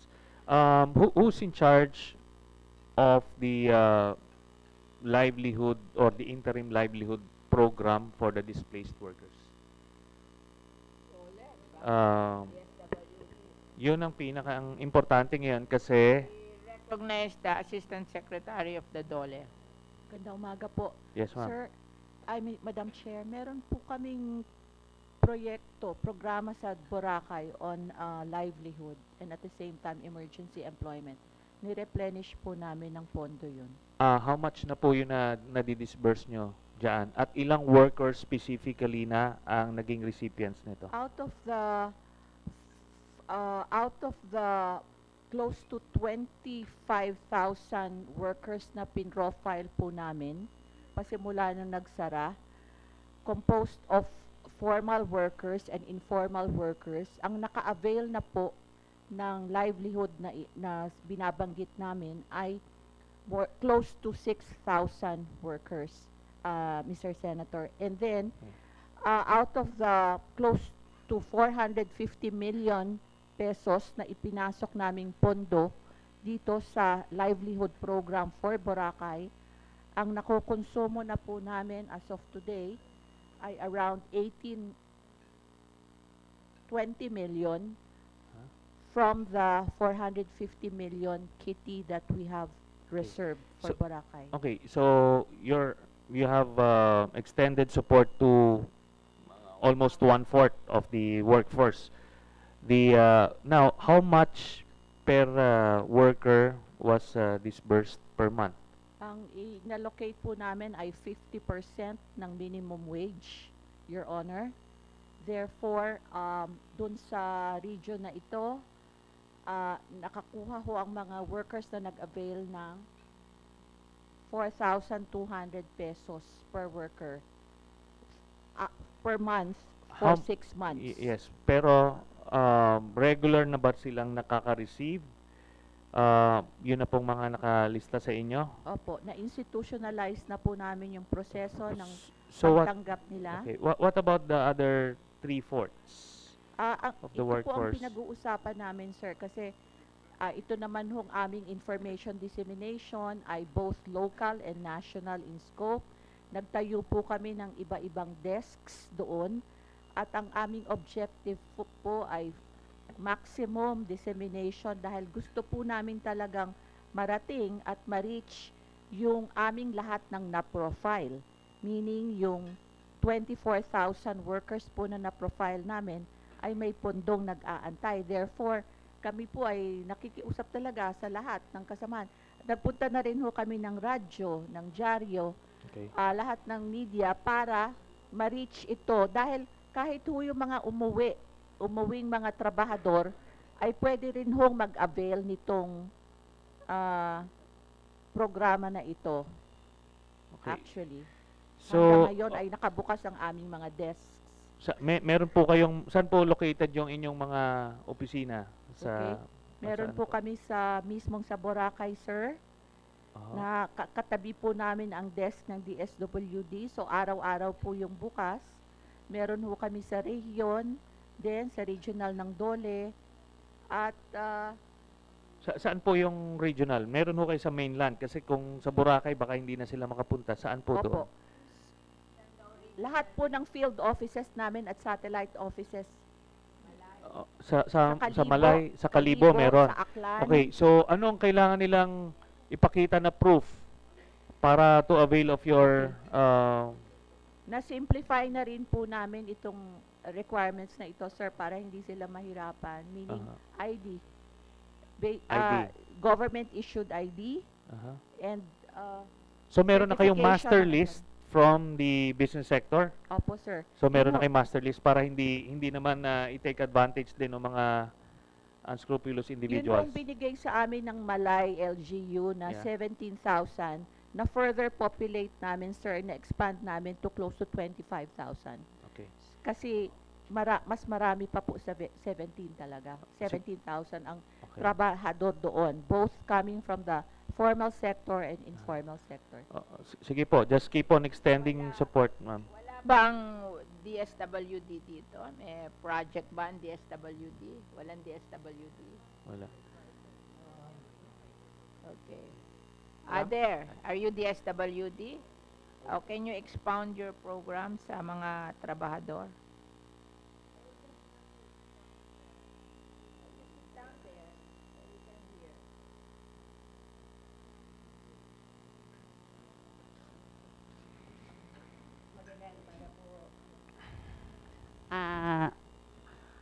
Chairperson and the Honorables, I am Belma Villaluna, Department Legislative Liaison Specialist of the DSWD.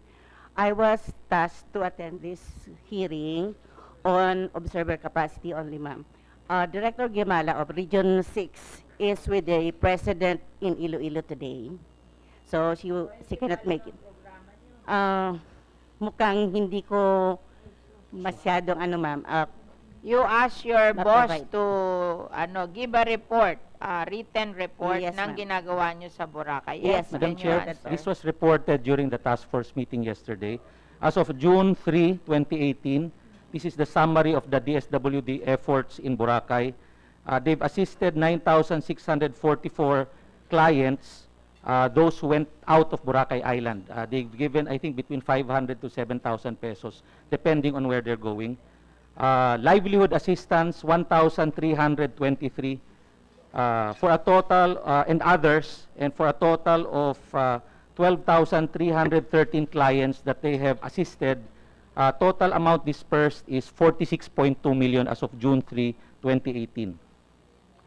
Laki yung dinisburse ng DSWD kesa DOLE. Opo. Sabi nila 20 million lang kayo 46. Tama ba yun? That's why, Madam Chair, medyo misnomer yung sinabing 36,000 ang mawawala ng kita. Dahil ang population lang Boracay is 32,500 lang. Ang population. But Opo. the working population, di naman lahat yun working. Ang lumalabas po natin, i-combine natin yung DOLE and DSWD, 12,313 plus 1,615, that's only 14,000 individuals, Your Honor. Yes. So pati informal workers? Po sa inassist siya ng Okay. DSWD. So, ma'am? Madam Chair, may standby fund po kami na 450 million. But you only have spent 20 million As so of date. far. Okay. Thank So, you. ma'am, I'd just like to ask one more thing. Okay, I would like to address this question to Boracay 2B System and Boracay Island Water Company.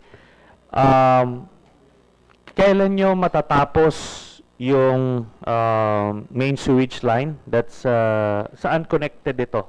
Saan ito may ano ba? Wastewater treatment plant o sewage treatment plant? Yes, good morning, Senator. Yeah. Right now, we are concentrating on the tasks that were given to us by the NR. One of which, sir, is the rehabilitation of the drainage and an outfall that we will have to construct. Tatlong outfall po yun, Senator. Yeah. 1 kilometer away from the shore. Yeah. And the rehabilitation of Lugotan wetland number 6. Senator, yung tukol po dun sa aming drainage dun po sa aming sewer line, we are in the process of designing it, and we will soon construct it, as well as rehabilitating, sir, our sewage treatment facilities. So, will you make it on time? Sir, right now, we started the fabrication of 100 individual modular sewerage treatment facility. This is to equip all hotels, especially our clients. Parang ano siya, sir, yung a modular treatment facility installed in each establishment. So therefore, they will not be discharging wastewater. Okay. So, aabot ba? Sa Yes, sir. September? Right now, the production is ongoing.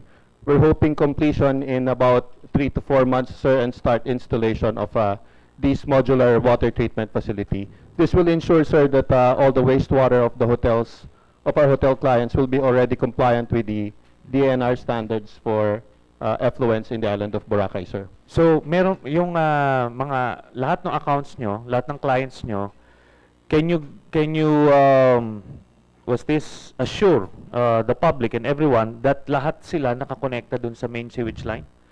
Sir, right now, sir, they have the option to connect to the PSA-owned sewer line.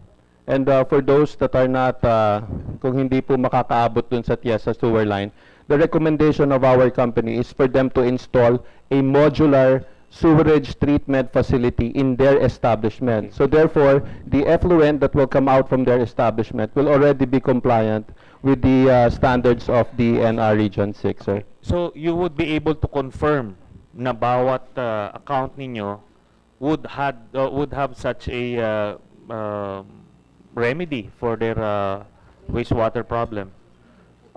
Sir, right. Yung Yes, account sir. nila, Yung sa account amin, sir. Yes, sir. Okay. So, Yes, sir. Okay, pagka nagawa na nila yon, can you at least put a marker or a sticker on their gate or whatever para malaman nyo lang kung sino na yung compliant? It is fully coordinated with the DNR, sir, because they will not be issued discharge permit should they not comply with the regulations of DNR on effluents, sir. Okay, so that's the bottom line. Kasi kung yung accounts ninyo, accounts ng Boracay Island Water, compliant na, naka-attach na sa ano, then mawawala yung problema ng DNR and hindi nyo na kailangan maghanap-hanap pa sa ilalim kasi nga nakita nyo na for yourself na nakakonekta sila. Yes, sir. Task po Yes. na binigay din sa amin ng DNR yan, sir, for the past months together with Boracay Island. Island Water and BTSI and the local government, we have been helping DNR on identifying illegal discharges, sir, of establishments in the island of Boracay. And we have been submitting to them the reports Yeah. of all that we have discovered in the island of Boracay. As well as, sir, yung lahat po ng tasks that they have given us on yung Boracay Island Water and Boracay 2B to help in the rehabilitation. And we fully appreciate, Madam Chairman, your recommendation of eventually reviewing the possibility of the delineation. And we believe that this should be taken up in a different venue considering all its complications, because it is not as perfectly similar to that of Metro Manila, where the dams and the pipelines were previously owned by the government. Dahil, as you mentioned, ma'am, in this case, TSA is may be conflicted because they are part of Boracay 2B systems, but we believe of Boracay Island Water. But we believe, madam, that lahat naman po may solution if we would just all discuss and sit down on this. And besides, Boracay is very small. Ibig sabihin, hindi naman to as complicated as Metro Manila. Boracay is just 1,000 hectares. You can really take care of it if you want to. No? Very small. Yes, ma'am. We will just have to consider greatly about the hydraulics, which may be very difficult, as I was advised by our technical engineer. So it would take a lot of discussions before we would be able to delineate Boracay 2B and the territory of Boracay Island Water.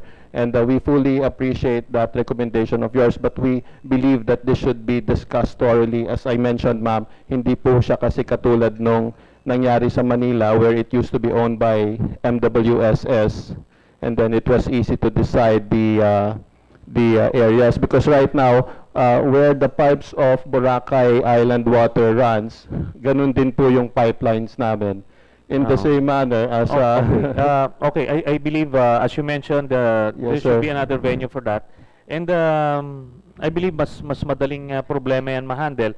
For as long as, sabi ko nga, you take care of your accounts, make sure that every individual account would be connected to the main sewer line, then matatanggal natin yung problema. Kasi I believe, wala namang hotel siguro na given the option to connect to a main sewer line, ayaw niya at gusto niya diretso sa dagat. I don't think meron taong ganun, ano? Kahit siguro yung pinakang balahura na tao, given that choice, gagawin pa rin niya yung tama. I agree with you on that, Yeah. Senator, that wala naman po sigurong gusto talaga mag-violate. However, probably you may ask the hotel operators on the reason why they will have to discharge illegally. One of the reasons, sir, that we believe is also the reason behind them illegally tapping to the drainage is the outdated sewer system that we need to thoroughly rehabilitate at this point in time, which I believe is being done right now, sir. So should the new sewerage line will be installed in the island of Boracay, capable of receiving all the wastewater of the hotels, and to complement even the individual STPs in the hotel, no?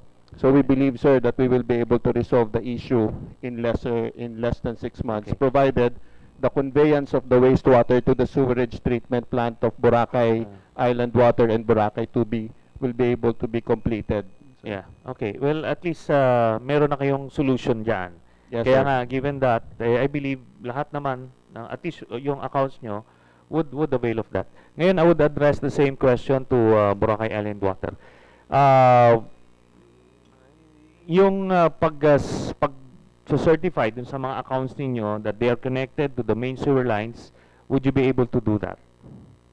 Just to provide some context, Your Honor, there is an existing Municipal Order 307 which states that before an establishment begins their business operations, they should secure a wastewater management certificate. Either one, they have a sewer treatment facility inside their premises, or they are duly certified to be connected with the Boracay Island Water Company. Even long before this closure commenced, we have already outlaid budgeted as early as 2017 a budget of 2 billion purely for wastewater management for the island of Boracay for the next 5 years. Only that with the closure of Boracay on April 26, we are proposing to accelerate these projects to address these pressing concerns. Before the closure was announced by the Honorable Secretary, we have already outlined specific plans under the guise of specific, measurable, attainable, realistic, and time-bound activities. For the next for the first 2 months of which we started in coordination with Boracay, NDNR, and the LGU, the first things that we did was cutting off illegal connections to the drainage system. This has been documented in various media, and true enough, on our account, on the basis of the areas which DNR assigned to us, we have cut off more or less 50 illegal connections to the drainage system. Now that is only for the first 2 months. Okay. Well, just to abbreviate the proceedings. Well, you mentioned about the permits required from business establishments, but again, as mentioned, probably because of neglect, incompetence, or corruption, that these permits are granted just the same, even without those sewage treatment plants. Now, the question is basically the same as what I asked the Tubi Water, is would Boracay Island Water be able to ascertain that all their accounts are connected to the main sewage line given a specific period of time? Yes, Your Honor. In fact, we have identified 529 accounts, commercial, which we are targeting at this present time to be connected within the next 6 months. We believe these are essential contributors to... Okay. But you have already eaten up 2 months. I believe you need to shorten that the timeline for them. And I believe given that span, any hotel or commercial establishment would be able to do that in at most 2 months. Sadly, Mr. Senator, in spite our invitation to connect to our system, the commercial establishments still do not it seems- comply. Yes. Okay. Since we started April 26, only 50 decided to connect. Okay. Then you better give these non-compliant clients of yours to the DILG so that the proper enforcement of pertinent laws would be made. Dahil medyo yan yung mga kailangan ipasara na talaga at ipa-revoke yung mga licenses. So, I believe at this point in time, once mabigyan sila ng enough warning, papaspasan nila yan. And hindi kasi pwede na hahayaan lang natin sila dahil kung ang target natin September, first week of September, then everybody should be on board. Ngayon, kung ngayong Tubi Water System, kaya niya yun sa kliyente nila, then dapat yung Boracay Island Water Company rin. Yes, we should be providing enough motivation for them to connect. Yeah. For a reason that the sewer system is already there for them to connect. But it seems like I don't want to look 5 months ahead, that it's only before the opening of Boracay that they would decide to connect. We wouldn't want that to happen, which is why we are expanding our information education campaign for them to connect this early. So, sige, naintindihan ko, no? Being a private entity, you don't have the compelling power to do so. But you can give that those names to the ALG, kaya nilang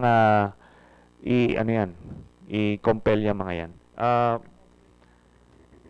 Well, Madam Chairman, may I ask any representative from the residents? Meron bang dito? Representative from the displaced residents or residents? uh,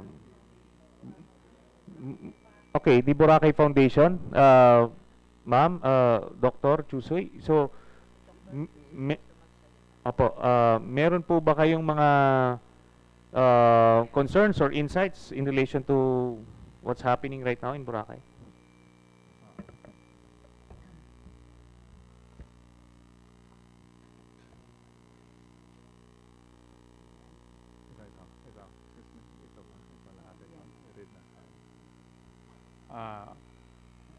Ang concern namin, Senator, is the ongoing rehabilitation of Boracay and the proposal of the President to place the island of Boracay under land reform. That is our main concern. Because Boracay Foundation Incorporated, the island's leading business association, fully supports the rehabilitation of the island, having lobbied for the support and attention of national agencies tasked to preserve and maintain the island. We agree with the objectives of the closure to correct all violations and failures of government for the past decades. We all agree that the island has long needed improvements in infrastructure and stronger regulation. We emphasize that we subscribe to the good intentions of the President in closing the island for its sustainability and for the future generation to enjoy island's natural beauty. We are here now to talk about the proposal to place the island of Boracay under land reform. Boracay as a tourist zone is anchored on 3 laws and declaration as follows. First, on November 10, 1978, then President Marcos, recognizing the island's natural beauty and tourism potential, declared Boracay as a tourist zone and marine reserve under the control of the Philippine Tourism Authority, now called TIESA. Through Proclamation 1801, making Boracay a tourist area for 40 years, since 1978 up to the present. In 1990, the Department of Tourism developed the Boracay Island Development Master Plan to address the need for the sustainable development of the island.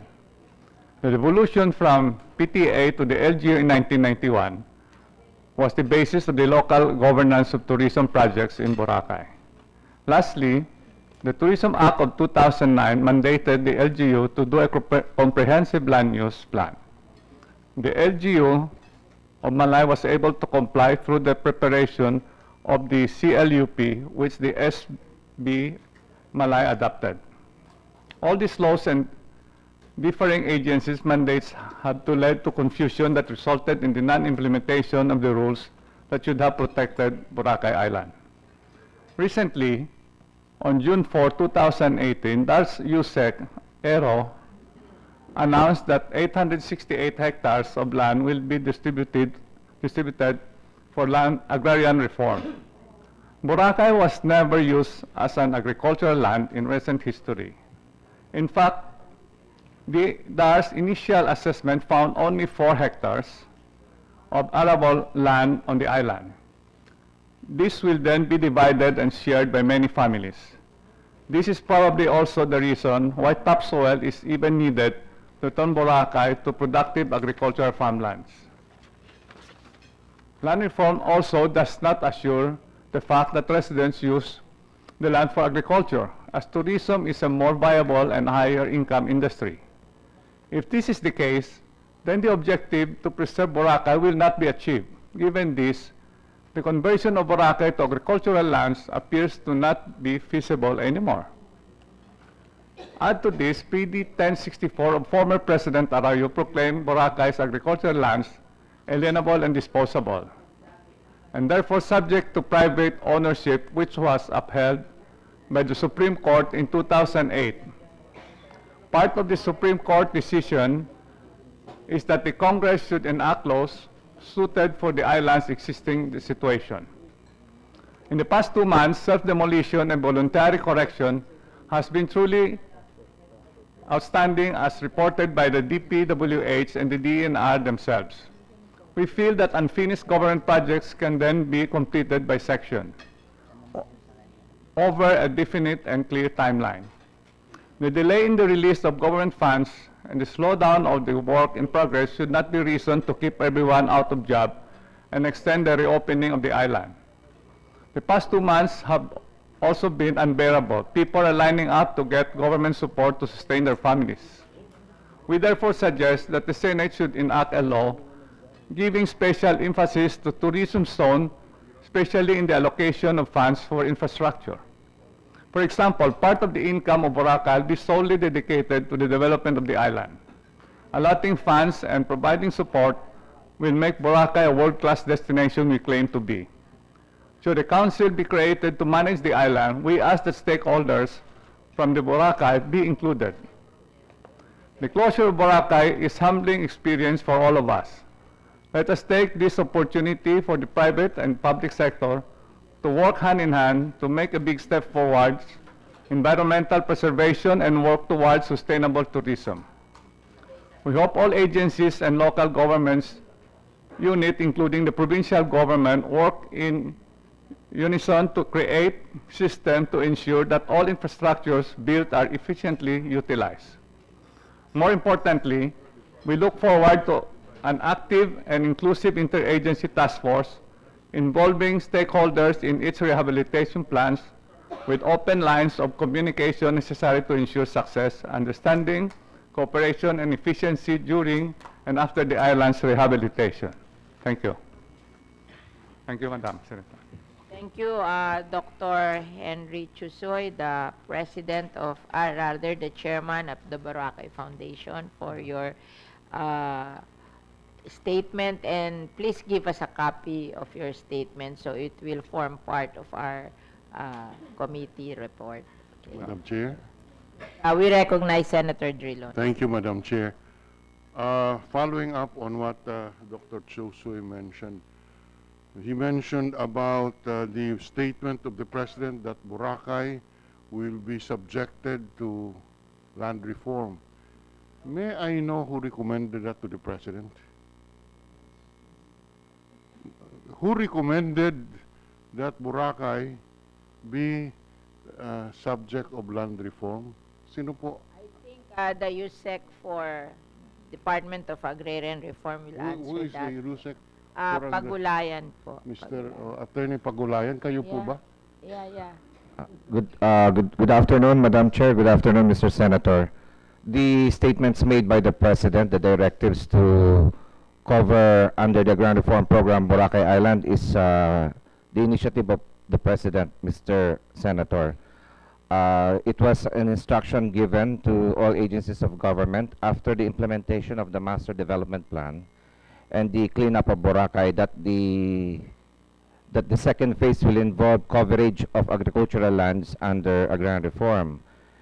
Notwithstanding the instructions of the President, Mr. Senator, there has already been an ongoing initiative on the part of the Department of Agrarian Reform to look into the possibility of covering agricultural lands in general under Executive Order 407 of Series 1990 of President Corazon Aquino. All lands of the public domain and all agricultural lands owned by government can be covered. Are there still, from my impression, these are forest lands, not agricultural lands. Mr. Senator, right now, based on the proclamation of the former President Gloria Macapagal Arroyo, Proclamation 1064, 400 hectares of Boracay has been classified as forest lands, and 329 hectares have been classified as agricultural lands or alienable and disposable. Within the ambit of the Public Land Act CA 141, President Gloria Macapagal Arroyo is empowered to do that. And as a matter of fact, in the Supreme Court decision stated earlier, the 2008 decision, the actions of then President Gloria Macapagal Arroyo was upheld by the court as in accordance with the Public Land Act. Having said that, and with Proclamation 1064 in our midst, this provides an opening for the state to look into the possibility of applying the mandate on agrarian reform to Boracay, because it is a fact that there are areas in Boracay which may be covered, for they are still agricultural. There are no owners over the land, and as stated in our Comprehensive Agrarian Reform Law, any agricultural land may be covered under the program Not based on, there are some technical considerations, sir, but having said that, what is clear is that the President would like to implement the program for the benefit of the residents, the inhabitants of the island, and also with due regard to the rights of the indigenous peoples in the area, Mr. Senator. Okay, this only strengthens the resolve that we should have a body that will manage Boracay and from whom all powers should emanate. Subject, of course, to the general power of the President. But these are issues that the decisions are made would crop up from the left field, and I am sure that, you know, if you ask the Department of Tourism, you ask NEDA, there are other views on this, but then the President makes a statement. So talagang hindi mo na, you know, the lack of coordination. I am sure different views will be expressed here.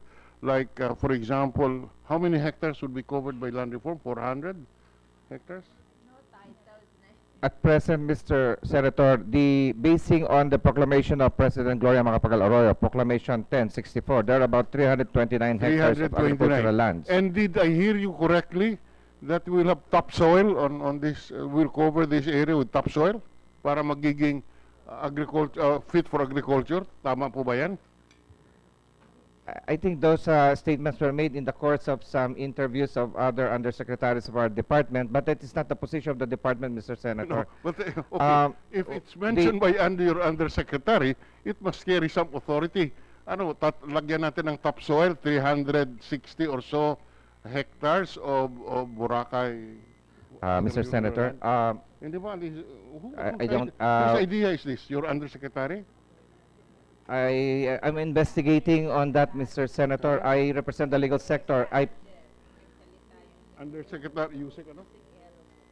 Yusek Ero, ano? David Ero daw. Saan nila nakuha itong ideyang ito na magta-topsoil sa 300 hektarya? Sino ba yung Yusek David Ero? Sino ba ito? Marunong ba? Magaling ito, ano? Mr. Senator, he's the head of the Task Force Boracay of the Department of Grand Reform. He's now in Iloilo.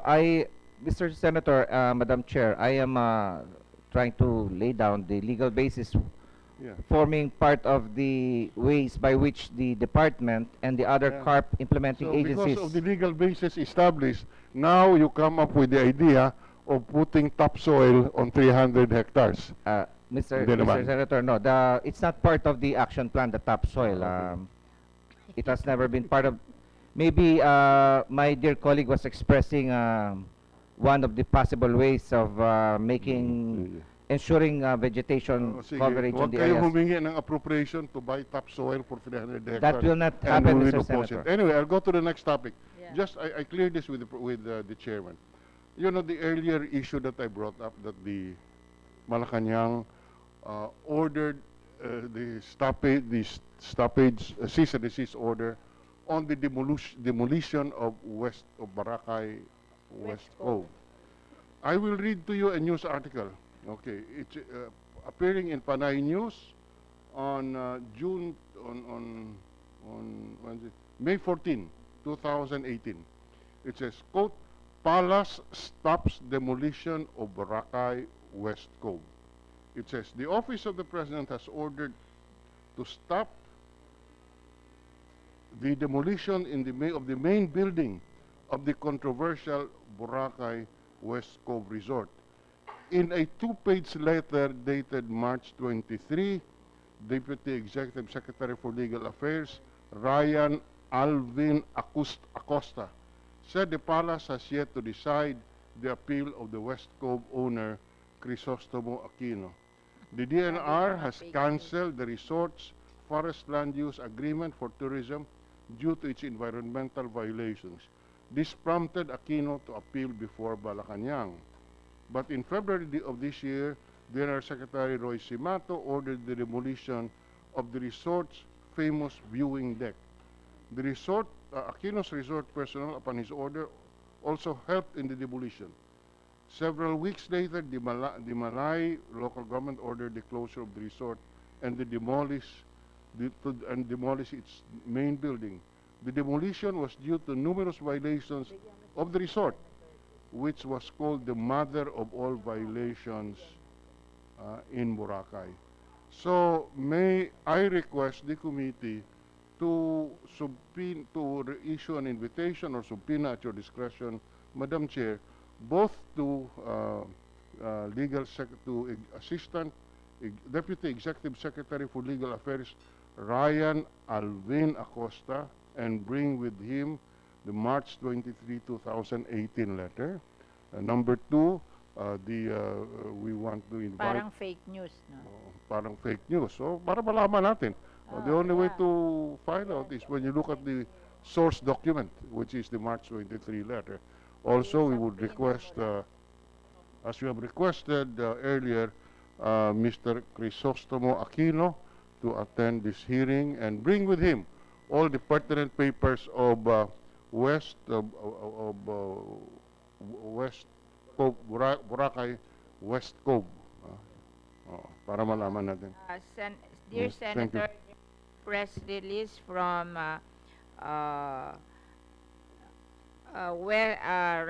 Department of Interior and Local Government on May 16, 2018, na this is fake news. Ito, from Yusek Densing. Ikaw nag-press release nito. Madam Chair, it was based on an interview from ABS-CBN by Ted Filon. While we confirmed that in the statement there was a recognition of the Deputy Executive Secretary on Legal that it's still, the flag is still on appeal, never did the letter mention that we have to stop the demolition. That's why as of yesterday... So we're are still- you proceeding with the demolition? Yes, as of yesterday, yes, sir. When will you complete the demolition? Because even Supreme Court has decided on this case. Opo, opo. Tatlong taon na nakaraan ng Korte Suprema, 4 na taon na nakaraan ng Korte Sir, Suprema, very- sinabing illegal ito. Very sensitive lang, sir, kasi nakalagay siya sa tabi ng bundok, sa Oh. no-build zone. Oh. So pag pinaspasan ho namin, baka ho, a portion of the mountain will be... Siya rin may kasalanan nun eh. Opo, opo. Oh. So, it's already halfway as of yesterday. Mr. All right, so Senator. when is your deadline? When do you finish the demolition? Well, we met again yesterday and we're now talking to the Philippine National Police. Tinitingnan po namin baka pwede magkaroon ng packets of explosive, yung mga maliliit lang. Yes. So para ho hindi you have not ma-disrupt yung- answered my question Opo. yet. When do you finish the demolition? That we will have to talk about it. I apologize, Mr. Chair. Opo. Sir, hopefully before mag-opening kasi pinapamadali rin ni Secretary Anyo. Sabi niya ASAP. So it was supposed to be yesterday pa ang deadline namin. So hopefully before the opening we can complete at least 80%. October 26 is the target date to reopen officially Boracay to tourists. Okay, by October 26, 26. you will complete the demolition of this Boracay. Well, at West least Lobe? nasa 80 to 90%, Mr. Senator. Kasi sir, hindi nakadikit talaga eh. So very Yeah, and they were only maski sir yung yung natural formation doon na bato. Yes, Hindi tinayuan niya. Hindi ho namin maayos kasi pag dinikdik ho namin baka yung bato bato mismo mismo. masira. Oh, is there no criminal violation? What they did, I really, when I saw it, talagang, this is the mother of all violations. Huh? Bakit masyadong malakas itong si Crisostomo Aquino? So I wouldn't comment on that. You wouldn't comment on that. Oh, sige. Baka sir Hindi naman kapangalan si niya Chris yung Aquino artista. ito. Artista. Ha? Sige. Okay, sige. So we'll just expect the appropriate invitation. Madam Chair. Has been moved that we will call the owner of West Cove, Crisostomo Aquino, in the next hearing, plus Executive Secretary for Legal, Acosta. So we will know direct from him if he issued a cease and desist order to stop the demolition of West Cove. Okay, that has been decided. Okay. And I just want to make some comments to DAR. Kasi there have been report to us of land statistics in Boracay. It has been determined that Boracay has 1,064 hectares, and 628 of that is under uh, agricultural A&D lands, and 400, or rather 300, how much? 70, 377 is forest land. It has been the opinion of everybody that the forest land, you cannot convert it to agri-land unless it has been passed by Congress. So definitely, there will be no land reform in the 377. Okay? So, malinaw yon. Ngayon, Yes, Madam yung Chair. natitirang That's clear. 628, nakalagay dito sa report, 289 has been titled, plus 60. So, that is already 350 hectares, more or less. Kung ang total noon is 628, natitira na lang is more than 200 hectares. And I'm sure lahat yun may tax declaration na to be titled. Oo. So, malaki yung kaso para ikaw agawin mo yon at i-land reform mo yon. Oo. I mean, let's be responsible. Let's study what is the condition in Boracay before we make any press release, because the people are confused. Oo. May isang araw, nag-press release kayo na ilan ang land reform? 400 hectares. The next day, it's 15 hectares. And the next press release, it's 900 hectares. Medyo nakukonfuse ang matao. Let us not cause confusion on our people. Medyo magulo na nga itong bansa natin. Press release pa kayo ng press release na contradictory to each other. Nakukonfuse ang mga tao. Pati ako nasishock sa inyo Remember, I am oversight to your committee, Department of Agrarian Reform. I'm shocked that you can make such pronouncement. Mabuti pa, mag-aral muna kayo together with LRA, DNR, and whoever are in charge of this land, and clarify what you can do. We are not against giving land to people as long as we are doing it within the bounds of the law. Diba? Can we ask a comment from DILG? Madam Chair, last week, I think Thursday or Friday last week, the Office of the Cabinet Secretary requested for an interagency meeting composed of the DILG, DAR, DNR, Department of Tourism, and Department of Agriculture, and the Office of the Executive Secretary, primarily to discuss the executive order drafted by the DAR, placing Boracay Island under agrarian reform. I mentioned that for the record, the President never mentioned in all his pronouncement to put Boracay Island under agrarian reform. He always has mentioned land reform, because these are two different concepts. Land reform is one process of distributing land. But putting it at an agrarian reform, it means there should be investment in agriculture. Yun po ang difference nun. So it's just land reform. The message of the President is simply social justice and equity. Because for the past 5 years, if you look at the average gross receipts from Boracay Island, they have been generating $800 million in gross receipts a year.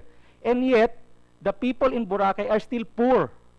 And this is the reason why the President wanted to distribute wealth in the island, specifically asserting government's sovereignty or proprietary rights over the island. So ang naging end result po namin doon, kasi maski po si NCIP pala who was present, wanted the whole island to be given as CADT. The end product po, Madam Chair, is I recommended that an area recognized or that is still arable or fit for agricultural use, put it under agrarian reform. For the 2.1 hectares for the NCIP, if we still identify certain areas that we can give to the Katutubo or to the Atis, let's expand their 2.1 hectare CADT with additional CADT. For downtown Boracay, most probably we can use another mode of distribution to residents or long-time residents. We can use free patent, sales patent, homestead as a manner of distribution. At the end of product po, ang gusto po ni Presidente ay magbenepisyo po ang mga taga Boracay, ang mga Boracay nun sa pag-develop ng isla. Kaya nga po, kung isinara ng isla ng 6 na buwan at ang tao nagbenepisyo sa paglaki ng ekonomiya ng Boracay, hindi na dapat sila nanghihingi ngayon ng abuloy o something from government. Kasi hindi nagbenepisyo ang Boracay nun sa paglaki ng ekonomiya ng Boracay. At ang gusto lang ni Presidente, again, is social justice and equity to Boracay. I just want to report this, that Boracay has 377 hectares of forest land. So this cannot be land reform. This is, for it to be land reform, it has to pass through Congress. So hindi na magagalaw yan. It's 377 hectares of forest land. And I don't think Congress will pass that it should be distributed. I think we should pass that we will make it a protected area and be a part of ecotourism, di ba? Ngayon, yung natitirang 628 hectares, nakalagay dito ang classification residential 189, commercial tourism 392, government facilities 39 hectares, other uses, grassland and open areas. Ito yata yun sa IPs, 6.9 hectares. Out of the 628 hectares, 289 hectares has been titled to individual. So, hindi mo na rin magagalaw yon unless yung torrents title system. At meron pa daw additional 60 na na-titled. 60 hectares. So, ang na-titled na is ang total ng na-titled is 289 plus 60, 350 halos. And no, natitira na lang is 279. So, I think may claimant ito. So, medyo aralan natin. Huwag tayong basta magsasalita kasi nakakagulat yung mga sinasabi nyo. Pati ako natatakot sa ginagawa nyo.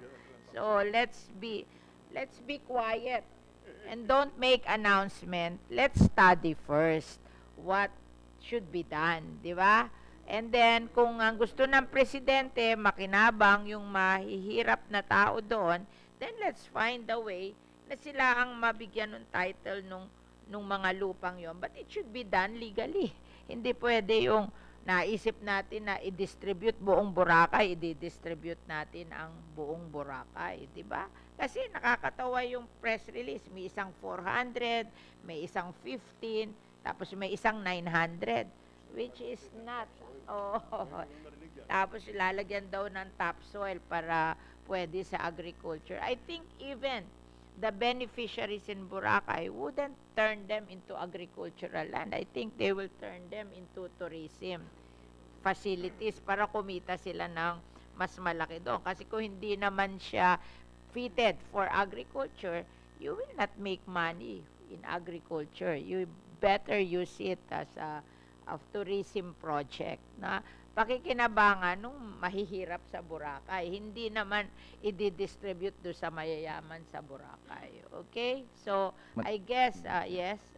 Madam Chair, if I may, would like to assure the committee, the honorable members of the committee, Madam Chair, that the advice, the statements made will be are being considered by the department. As a matter of fact, those pronouncements made in the media, this representation was not present or was not part of the as to the processes which led to such statements.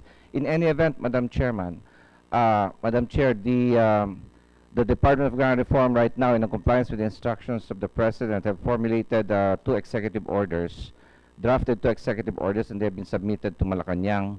The meetings, the interagency meetings mentioned by USEC, as a matter of fact, the proposal of this representation, because we are now sitting in the Cabinet Assistance Service, and CAS is now working on these executive orders. The resolution or the immediate conclusion of the CAS members is to form a special task force to work on the land reform or grand reform agenda of the President, instructions of the President. Conflict pa kayo. Sabi nila, it's just, the intention of the President is just to distribute the land to the logical beneficiary. It's not agrarian reform. Parang kasi pag sinabi mong agrarian reform, i-declare mo lahat ng lupa, agrarian reform, tapos ikaw ang magdidetermine kung kanino mo pamimigay yun, Madam, which is not yes, really no the conflict. Madam case. Chair, Madam, it's just no- various modes of distributing Yes, the land, yes. not limited to Yeah. agrarian reform. Yeah. Yeah. Madam, And if of I... course, yung forest land, that's out of your reach. Yes, ma'am. You have to pass a law in Congress to convert that. Yes, And ma'am. I don't think we will pass any law in Congress to convert forest land to land reform. We will just do it as a protected area. Kasi kami, sa Las Piñas, we have 85 hectares na protected area. Aba, edi, protected area yon, and we made it into an ecotourism area. I think that will be good for Boracay na may empty space doon, i-declare mong ecotourism para yung masikip na Boracay doon sa ibaba, pag natatamad na sila doon sa kasikipan ng Boracay doon, aakyat sila doon and they can see forest land there. And you can make small facilities there to make it attractive to tourists. Yes. That would be a better way. Eh, kasi forest land yun, you cannot distribute that. Yes, just... Unless there is legislation that authorizes you to distribute. Yes, Madam Chair, just to emphasize that it's a work in progress. We're working with the various And agencies. when you do that, you have to consult yung LRA, DNR, ano ba yung mga land na yan? Sino ba ang nag-a-apply dyan? Baka may nag-apply na dyan na mahihirap din. Eh di tulungan nyo na matitled na doon sa mahihirap if that is the legal way of doing it. But never announce na igagawa nyo yung land reform. Natatakot ang mga tao sa inyo. Ako nga, nasa shock sa inyo eh. Ba't Yes, yung na-announce yes, na Your gano'n, Honor. hindi nyo pa pinag-aaralan, eh, yung dumating sa aming statistics, eh, ibang-iba doon sa sinasabi nyo. There is an inventory of the land in Boracay here. Yes, Your Honor. So, pag-aralan nyo to and make a program na tama dito, na hindi magkakagulo ang mga tao, kasi pag ginulo nyo yan, magkakagulo na naman ang mga tao, nasisyak ang mga tao sa inyo. Yes, Your Honor. In any event, Your Honor, You be we are working with the careful when various you make agencies. announcement kasi ayaw natin na natatakot ang tao sa gobyerno. Oo. Madam, that message has been conveyed to the concerned parties. Yes, Madam. Yeah, you have to convey that. Oo. Alam mo, dumaan kayo sa CA, marami nang ang misgiving doon na inayos namin tungkol sa inyo sa DAR. Eh, wag nyo namang sabihin that that is founded. Di ba tayo bumoto eh. Di ba? Nag-usap tayo.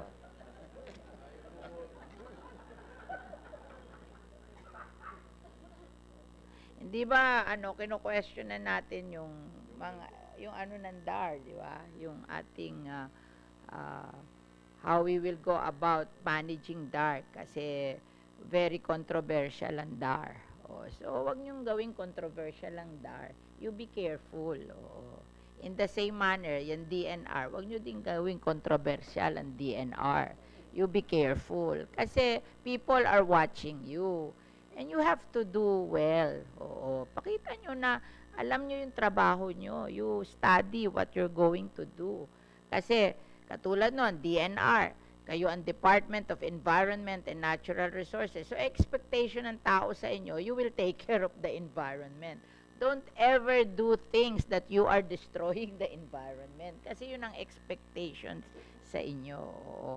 Kaya in the same manner, yung DAR, huwag kayong mag-a-announce na magla-land reform kayo when hindi naman sa studies, hindi naman pwedeng i-land reform. Huwag kayong mag-announce ng gano'n, pag-aralan nyo. At bago kayo magsalita kasi natatakot ang mga tao. Alam mo, mga tao natatakot sa land reform. I'm sure yung lahat na may bahay doon sa Boracay na doon na sila nakatira, kanilang bahay yon. Although wala naman silang titulo doon, nagpapatitulo pa, sasabihin nyo ilaland reform, nawo-worried yun. Eh, paano ako? Diba? Miski ako. Matatakot yun. So, pag-aralan nyo muna kung ano yung pwedeng gawin. Huwag kayong mag-press release. 900 hectares, land reform. 1,000 hectares lang yung Boracay. Di land reform nyo lahat ang buong Boracay. Pati yung anong hotel yon?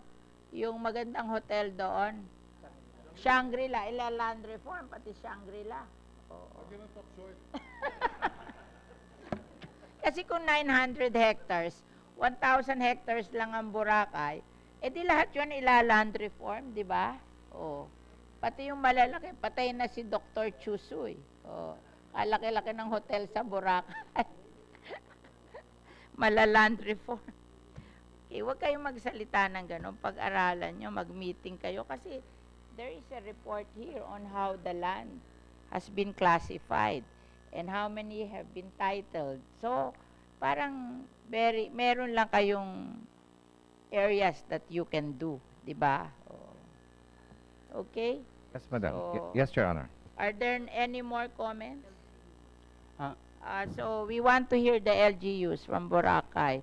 Yung point of view naman nila, ang nadinig lang natin yung mga agencies. Ngayon, we will ask Governor Miraflores to report on his perception of what our people are doing in Boracay.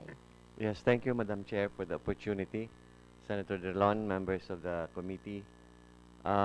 First, I would like to thank you for the chance to talk here and share our views as far as the LGU of Aklan is concerned. And on the first part, on the issue of management raised by Senator Delon, I would subscribe completely to the idea of a management body that will manage the island, as we have seen that in the past, the present system of management is not working. During the time of President Estrada, when this was brought up to our attention also, I was one of those who opposed it, because I was standing on the ground that the local government should have autonomy on its territorial limits. But seeing what happened to Boracay in the past decade, I have of the mind that a new management system has to be done, so that the mistakes of the past will not be repeated anymore.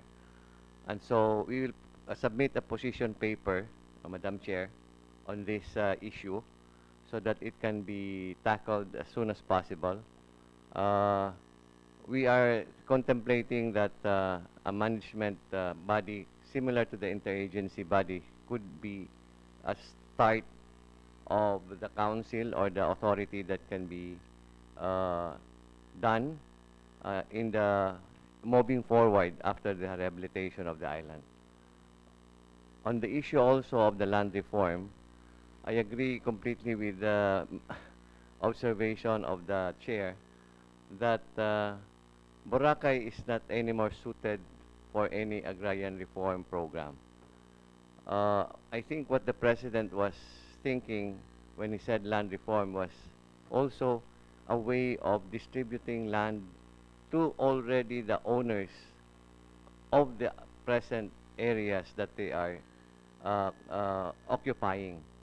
And these pronouncements of the DAR has really confused us, and even is encouraging professional squatters.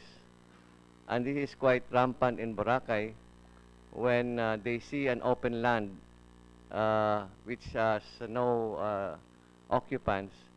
They occupy it as professional squatters, and later on negotiate with the owners on monetary considerations. So we hope that the DAR should also be careful in its announcements, because this has really confused and made our investors in the island rethink their positions moving forward after the rehabilitation. As far as the rehabilitation, ma'am, is concerned, we've been working closely with Secretary Simato, and we're happy with what is happening now on the ground. We have passed several milestones. We have given ourselves deliverables, and in the past 2 months, we have seen so much improvement, especially on the water quality. where before many parts of the island was not able to pass the water quality standards. As of yesterday, when we had the interagency meeting, only one portion of the island that is in the back side of the island, which is the Tulubhan side, is not passing the grade. So this has been given to Boracay Tubi as your main responsibility to rehabilitate, and we are confident that before the end of this month, you will be able to finish this. And once this is cleared up, as mentioned by Yusek Densing, we are giving ourselves 1 month of testing, the whole month of July. And if we can pass those standards, we're hoping, as Yusek Densing said, that we may even have to recommend a soft opening already by September. As to the road widening, ma'am, almost 80% of the road is already widened. We are very happy that the stakeholders, the owners of the establishments along this road has also cooperated very well. Some has done demolition, self-demolition. DPWH has mobilized its whole staff, engineering staff of Region 6. And we have been informed also yesterday by Undersecretary Bernardo that the work will soon start by first week of July. They've already identified their contractors. Money has been released already to the region, and this will be divided into 4 sections at 1.2 kilometer per section per contractor. And so if this can be done in a 24/7 basis, the DPWH has given themselves 2 to 3 months to finish this. And based on our timelines, by 2 months, by the end of 2 months, almost 80% will be completed already. As to the other issues of relocation, Before we go into that, Madam Chair, just Yes. at this point of the road widening, I read in the papers that the private sector refuses to fully cooperate in that they demolish the first floor, but they do not give vertical clearance. Is that true? that is correct, Mr. Senator. Is that correct? This was taken up yesterday, and out of the we established that there are 39 structures still occupying the upper areas. No It's- vertical clearance. So that It's complying on the lower ground, Yes. but on the vertical clearance, they're yes. not complying. So ano gagawin natin doon? That will also be demolished. That will also be demolished because that is the requirement of DPWH. No, yes. Madam Chair, Mr. Senator, yesterday po, Secretary Simato gave an order to DNR to identify the obstructions, yung full limit. Mamarkahan po muna namin and then by force po siguro if they will not comply, we will do the demolition. Ginagawa ko yun sa Iloilo eh. Yung may mga vertical, they do. Right now, we're in the process of negotiating for the removal of a building that extended, cantilevered into, yan, alam ni Director yan, isang hotel. Anyway, so that's one. The other thing is, the other problem that you face in the DPWH when you widen road is that the distribution post when you widen the road gets into the middle of the road. I was reading in the papers that the electric cooperative would need funding and assistance to put the posts in the proper place so that we can widen the road. If we widen the road with the posts in the center, you'll have a parking space, not a road. What are we doing? Senator Drilon, I think the DPWH will pay for that kasi minsan yung Yes, yung electrical co-op walang pera. Kaya Pag nga. Meralco, they require Meralco to do it. Yeah. But pag electric co-op, Walang pera. tinutulungan Ngayon, na nila electric yun. co-op, Is that- sila is na that what we will- naglilipat. Is that what you will do? Madam Chair, Mr. Senator, we have committed po to fund approximately 93 million for that purpose, relocating the Akelco posts to the proper places para to give way for the road widening. So that's available. That's Because available po. that's a problem, huh? You go around the country, you are building DPWH, and take this opportunity to address this, you are building parking lots rather than widened roads. Why? Because the electric posts are now in the middle of the widened road because the cooperatives either refuse to transfer them or for whatever reason, nasa gitna. So this is being addressed. Yes, that's already addressed po, and we already requested DBM, and eventually they will release po the 93 million. But now, Akelco po, with even without the release of the funds, they are doing it naman po. They are relocating na po their posts to the sides, to the sides, to the edge of the 12-meter road right of way.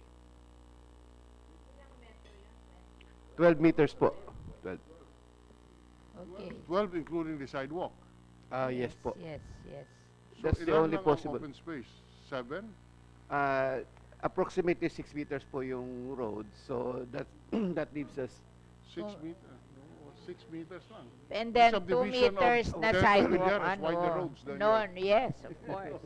We're private. They will not buy from us pag 6 meters. O ano, ilang metro? 6? tigatlong metro po yung roadway at tigatlong metro And po then the halos. sidewalk, 2 meters 3 meters each. po. 2 Ano? meters po. May So, drainage po. 10. Nasaan yung... 12 po, 12 po, 12 po. 6 meters po yung roadway, tapos 63 meters po yung ang roadside. laki ng sidewalk. Malaki yung sidewalk. Ba't ang laki ng sidewalk? Or is that for tricycles?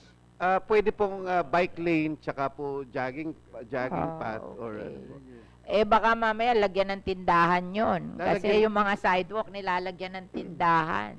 meron din po kaming plano ng mga street lights for that purpose. Yung po sidewalk na yun. Okay. Sa edge din po. So you Madam have Chair? some more Yes, report.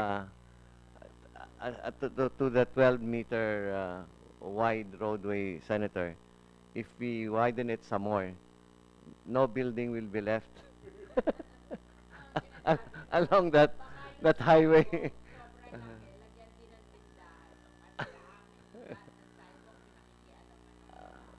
The DPWH has a very good plan for this, complete with sidewalk, bike lane, electric lights, and storm drainage, just like the Iloilo experience, Senator. We're always envious about what you've done to Iloilo.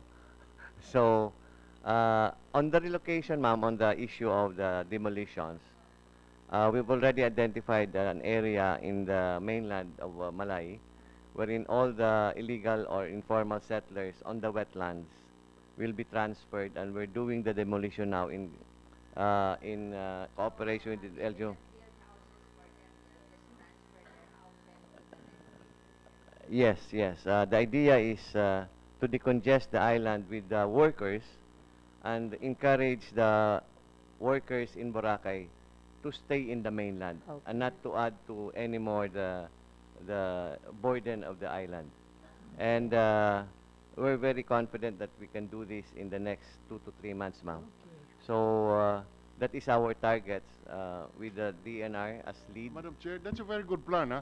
In other words, all the workers Will stay should in be the staying main. in Malay. Yes. Not in Boracay. Not in Boracay. That's a good plan. How well can we implement that? In other words, there are no workers residents in Boracay, but all in Malay, and we provide sufficient transport. Yes, yes, Senator. How The idea is to encourage our hotel owners to build staff houses in the mainland so that their staff can now stay in the mainland. For the workers, the construction workers, we will not allow any more contractors of buildings to allow their construction workers to stay in the island. We will encourage them or compel them to move their workers or the workers to the mainland. Yeah, just go for the day. That is why we're now improving our 2 port systems, Katiklan and Cagban. We're asking the OTR to provide us with funds to do improvement of the 2 ports to make it into an all-weather port with corresponding breakwater so that during the habagat season, Senator, when it is very hard to cross, we can use those two ports so that the workers can cross at any time of the day, any time of the night, and provide them with subsidies, hopefully, so that the transportation can be affordable. So that is the long-term top plan that we are trying to implement in the island. Okay, thank you, Madam. Thank you, Governor. Would the Mayor of Malay would want to say something? Well, please at the afternoon na pala tayo. Afternoon, to the Senate of the Republic of the Philippines. I'm your Cesar Kawaling, humbly represent local government unit of Malay before this hearing, before this committee hearing. In behalf of the people of Malay, we are in full support and total cooperation of the initiative of our President, Rodrigo Roa Duterte, to rehabilitate Boracay. We are grateful that we are recognized by the committee to possibly contribute to the much-needed findings of facts in aid of legislation. So yan lang po ang mapaiabot ko dito sa ano ito, and we're very much thankful to the committee chairman or the committee itself to for inviting us here in this legislation. Maraming salamat po sa Mayor of Malay. And then we want to recognize Greenpeace and Oceana. They want to say something in that order. Thank you, Madam Chair. This is also in relation, isang comment lang in relation to the proposed Boracay Development Authority or Council. We are supportive of that move. But at the same time, Greenpeace would like to reiterate our position na the problem in Boracay did not happen naman overnight. And we also would like to identify na kung pwede isama sa deliverables later to identify kung sino yung mga accountable na mga personalities na nagbibigay ng mga permits sa mga local establishments so that we'll be able to establish accountability and to make sure that these people will not be able to ma-admit na later sa any other governmental body or management body. For example, di ba, for permits for buildings, yung mga sewer systems, there are names and people behind giving these permits. And we would like that this will be included sa report para po, so that we'll be able to prevent. I think importante ito sa context ng governance and accountability for what is happening right now in Boracay. And we also would like to congratulate na it's moving forward at sana in other countries, in other parts of countries as well, like in Cebu, in the Visayas, and other parts of Mindanao. So, accountability, kasi the permits, because they have been conniving, conspiring against the people of in that island and the environment. And I think the impunity should not be directed at these people, but the people who gave out permits at the local level and the national level. Thank you so much. Oceana. Thank you very much.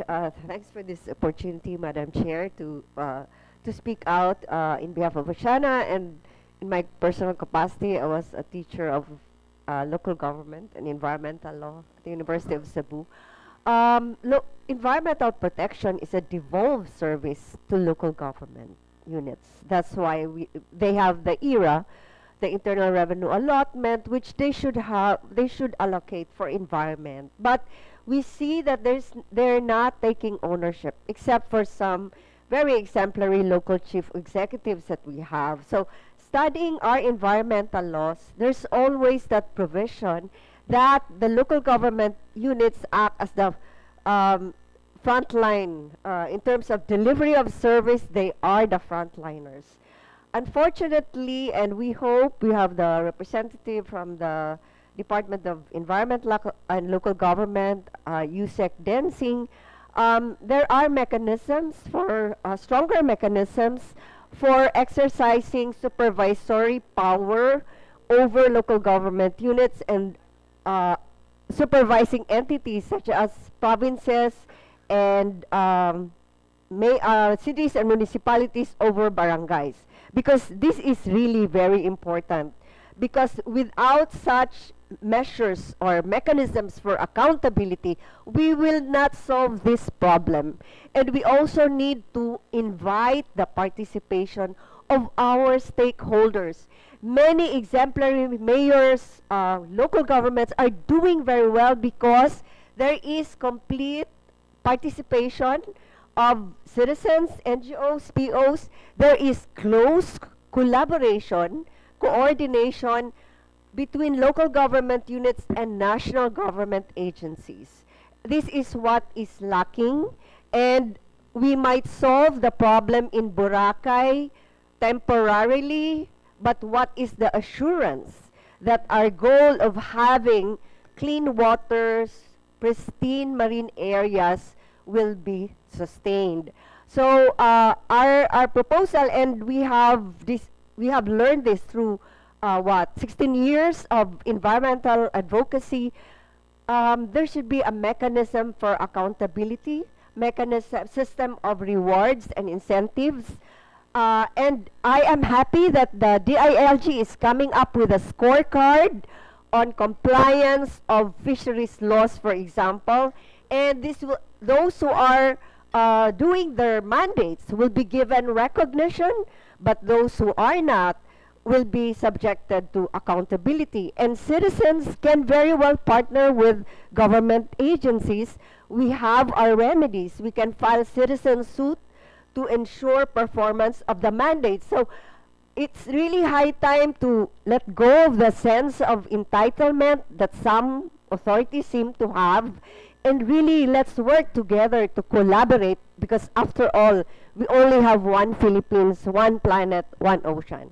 Daghang salamat. Thank you, Madam Chair. Thank you from Oceana. We have to close our hearing because I have to catch a plane going to Iloilo City.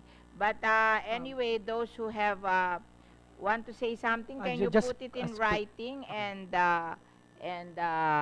we will consider it. We're going to have what do you want to say? Just a quick statement, Madam Chair. Considering the statement from Oceana and Greenpeace regarding accountability, we are, the DOJ together with the NBI is humbly requesting the cooperation of the LGU Malay for the submission of the documents we are requiring them for the filing of criminal cases, so that we will answer the call for accountability.